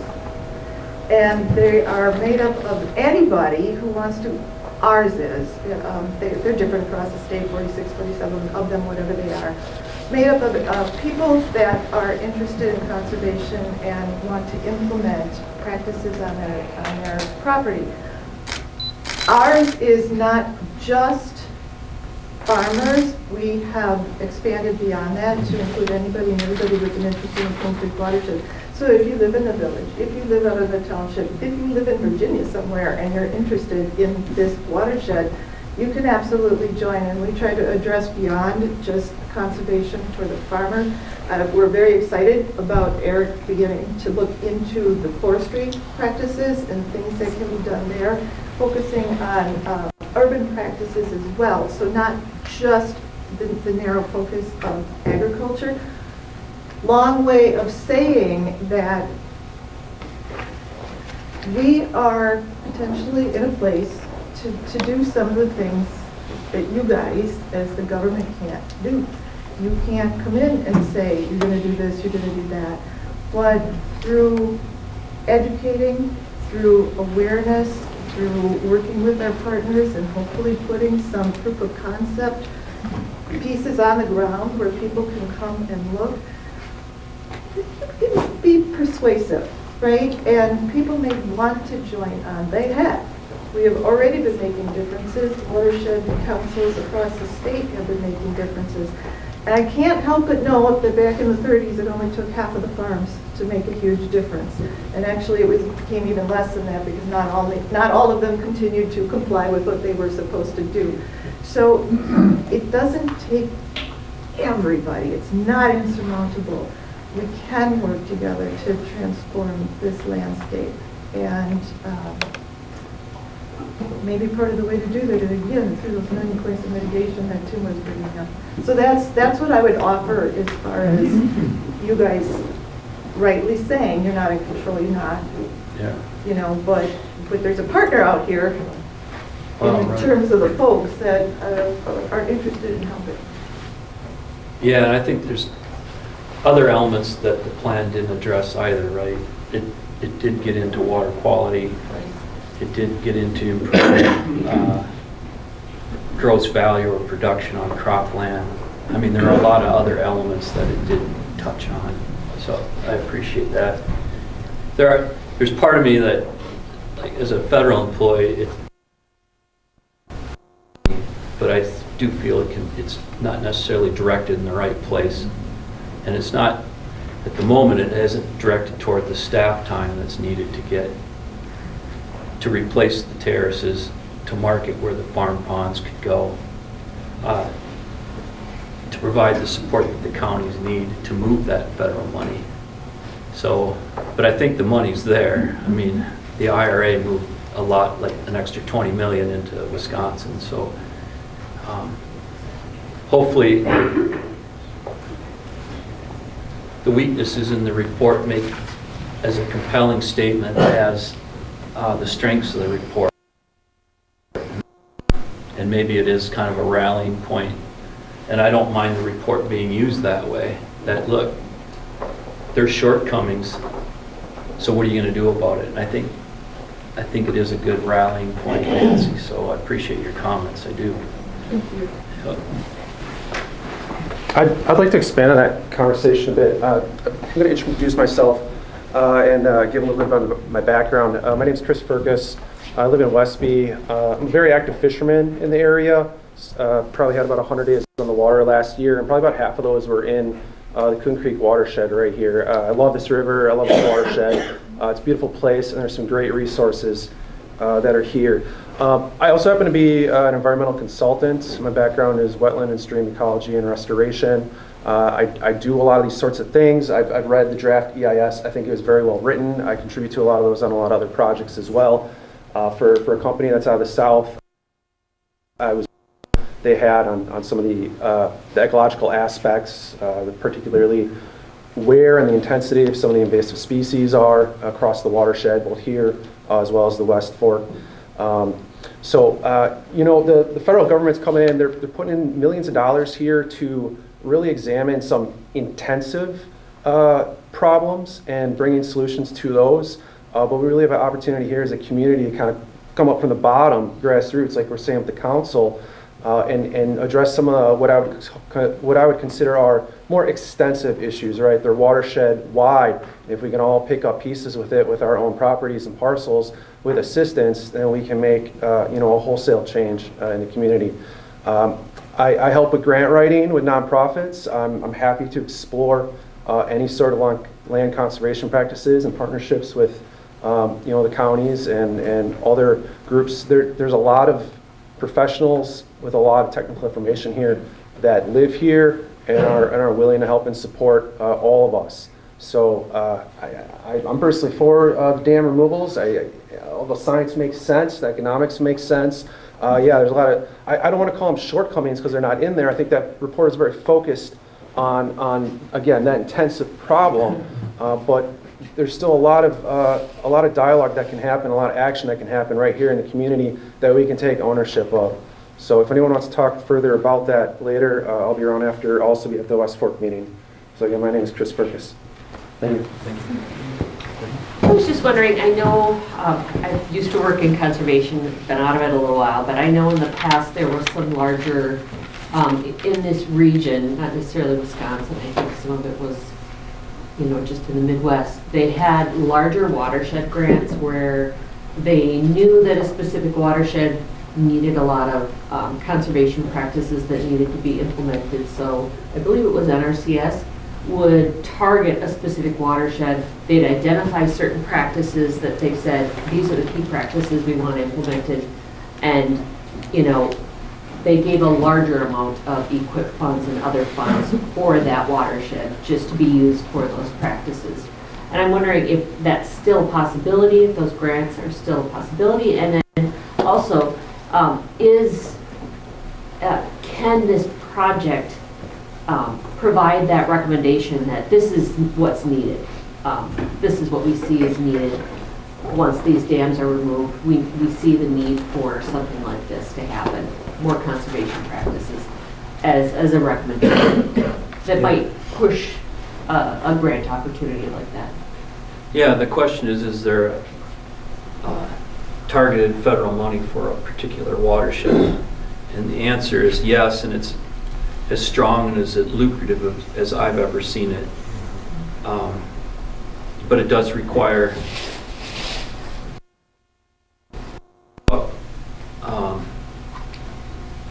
and put it together.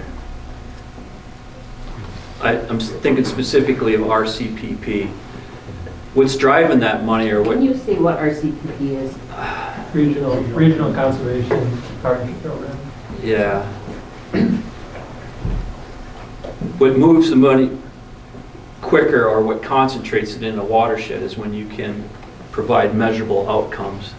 Because I think Congress and probably the public in general is demanding a little more results-driven outcomes for the money they spend. So I think the modeling that was done, at least on the in this study, and some of the watershed models that are available, lend itself to a sponsor picking it up and directing money into the watershed. And I think this only supports the reason to do it. I think it can be cited as a major reason why the money should be targeted into Coon Creek, and I have every expectation there will be is published. I believe that.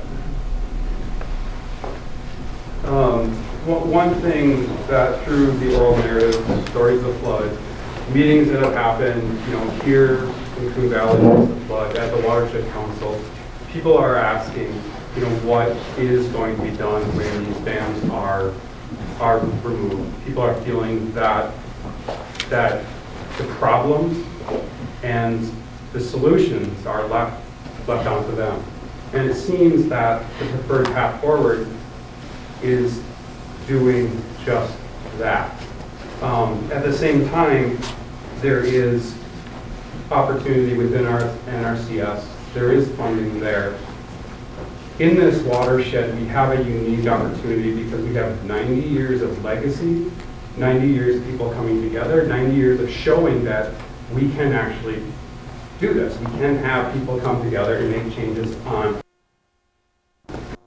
It shows that, if you make changes on the landscape, you can have an effect that up to almost I think it was 200-year flood level, you're having the same amount of protection on stream level rise.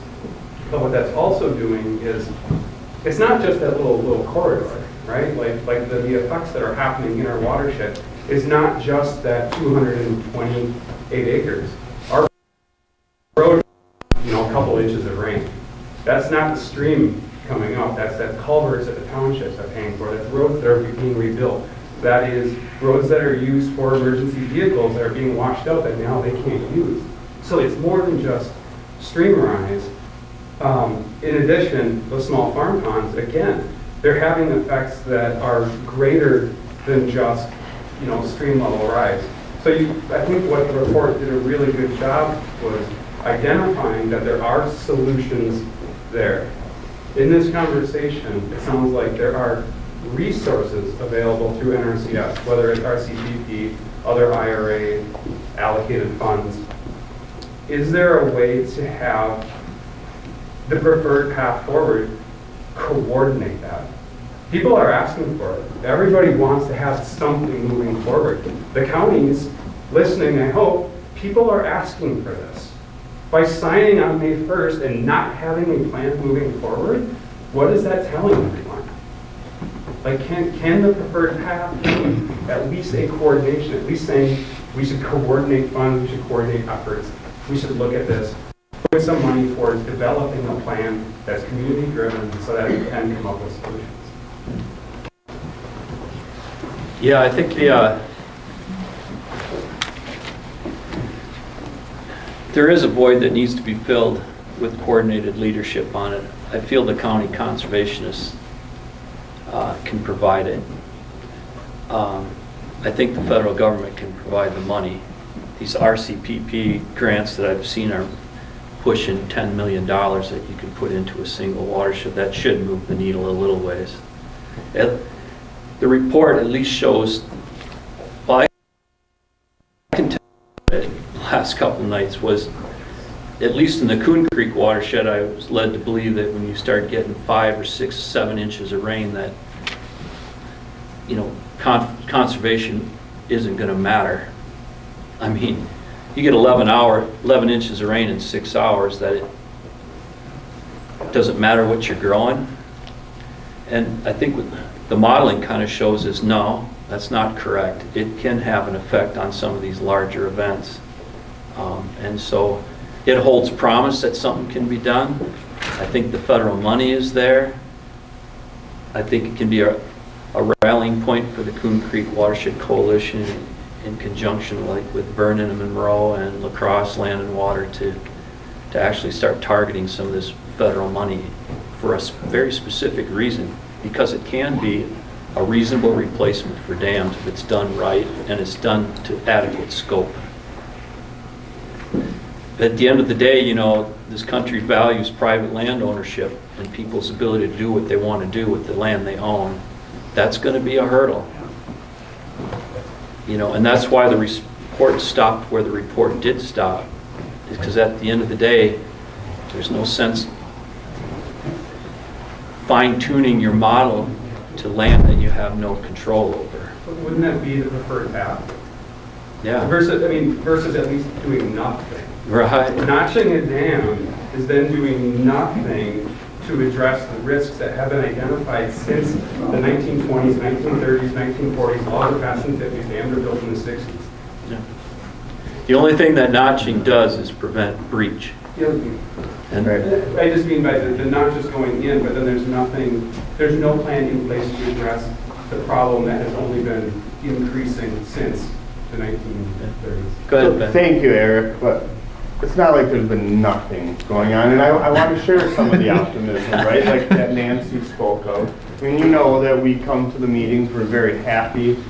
A lot of the faces in this room are already contributing to a lot of work. We have a land and water, we have a lot, and I didn't take offense, because I know you, and I know your land management, which is helpful. I know your contribution to the Coon Creek Watershed, which is wonderful, and I see a lot of those folks in here. You know, the university has been an amazing partner, Valley Stewardship Network, the watershed groups. I'm a really big fan of Justin Olson right here. We're extremely lucky to have him in Monroe and Vernon County. We have a watershed planner who never existed, who's doing the ACPF tool. So we're now, instead of just, you know, some loudmouth farmer who comes into the room, we can actually target our efforts a little bit more. So, I mean, since 2018 and since, there has been progress. Now, it's easy for me in my ripe old age to get very cynical, but there's a lot of optimism in this room, and then really we can serve as a model to show Monroe and La Crosse County what to do, because they're the ones really messing up. So they've been excellent partners as well, our neighbors. And, you know, it is next level, but Coon Creek and has made that effort to do the 9 key element planning, right? So that is a even more sub-watershed concentrated plan. But absolutely, and I do have to thank Vernon County as well. Like, we will have 2 more staff, you know, including the watershed planner and 1 additional one than we've had in, you know, 20 years. So it's tiny. It is small benefits, but getting that many more practices out on the land, and I absolutely believe that our NRCS partners are there for us to help. So there is a lot of optimism. And actually, I just want to tie a bow really quick on this whole dam discussion. We didn't really mention Jersey Valley, and we will at the other meeting. That's the one that they're offering for us to replace, and so that is one of the biggest decisions for Vernon County to make. Otherwise, they got us a variance with their hard work for 100% funding of the dam decommissioning. And I know that's annoying that it doesn't come with all the other resources that we do know we need to work towards to deal with these dams being gone.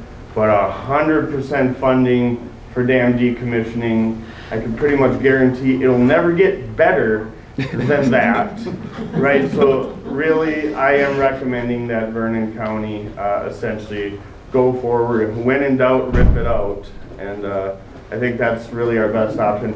But all of the rest of this discussion is extremely important. And I like the $1 million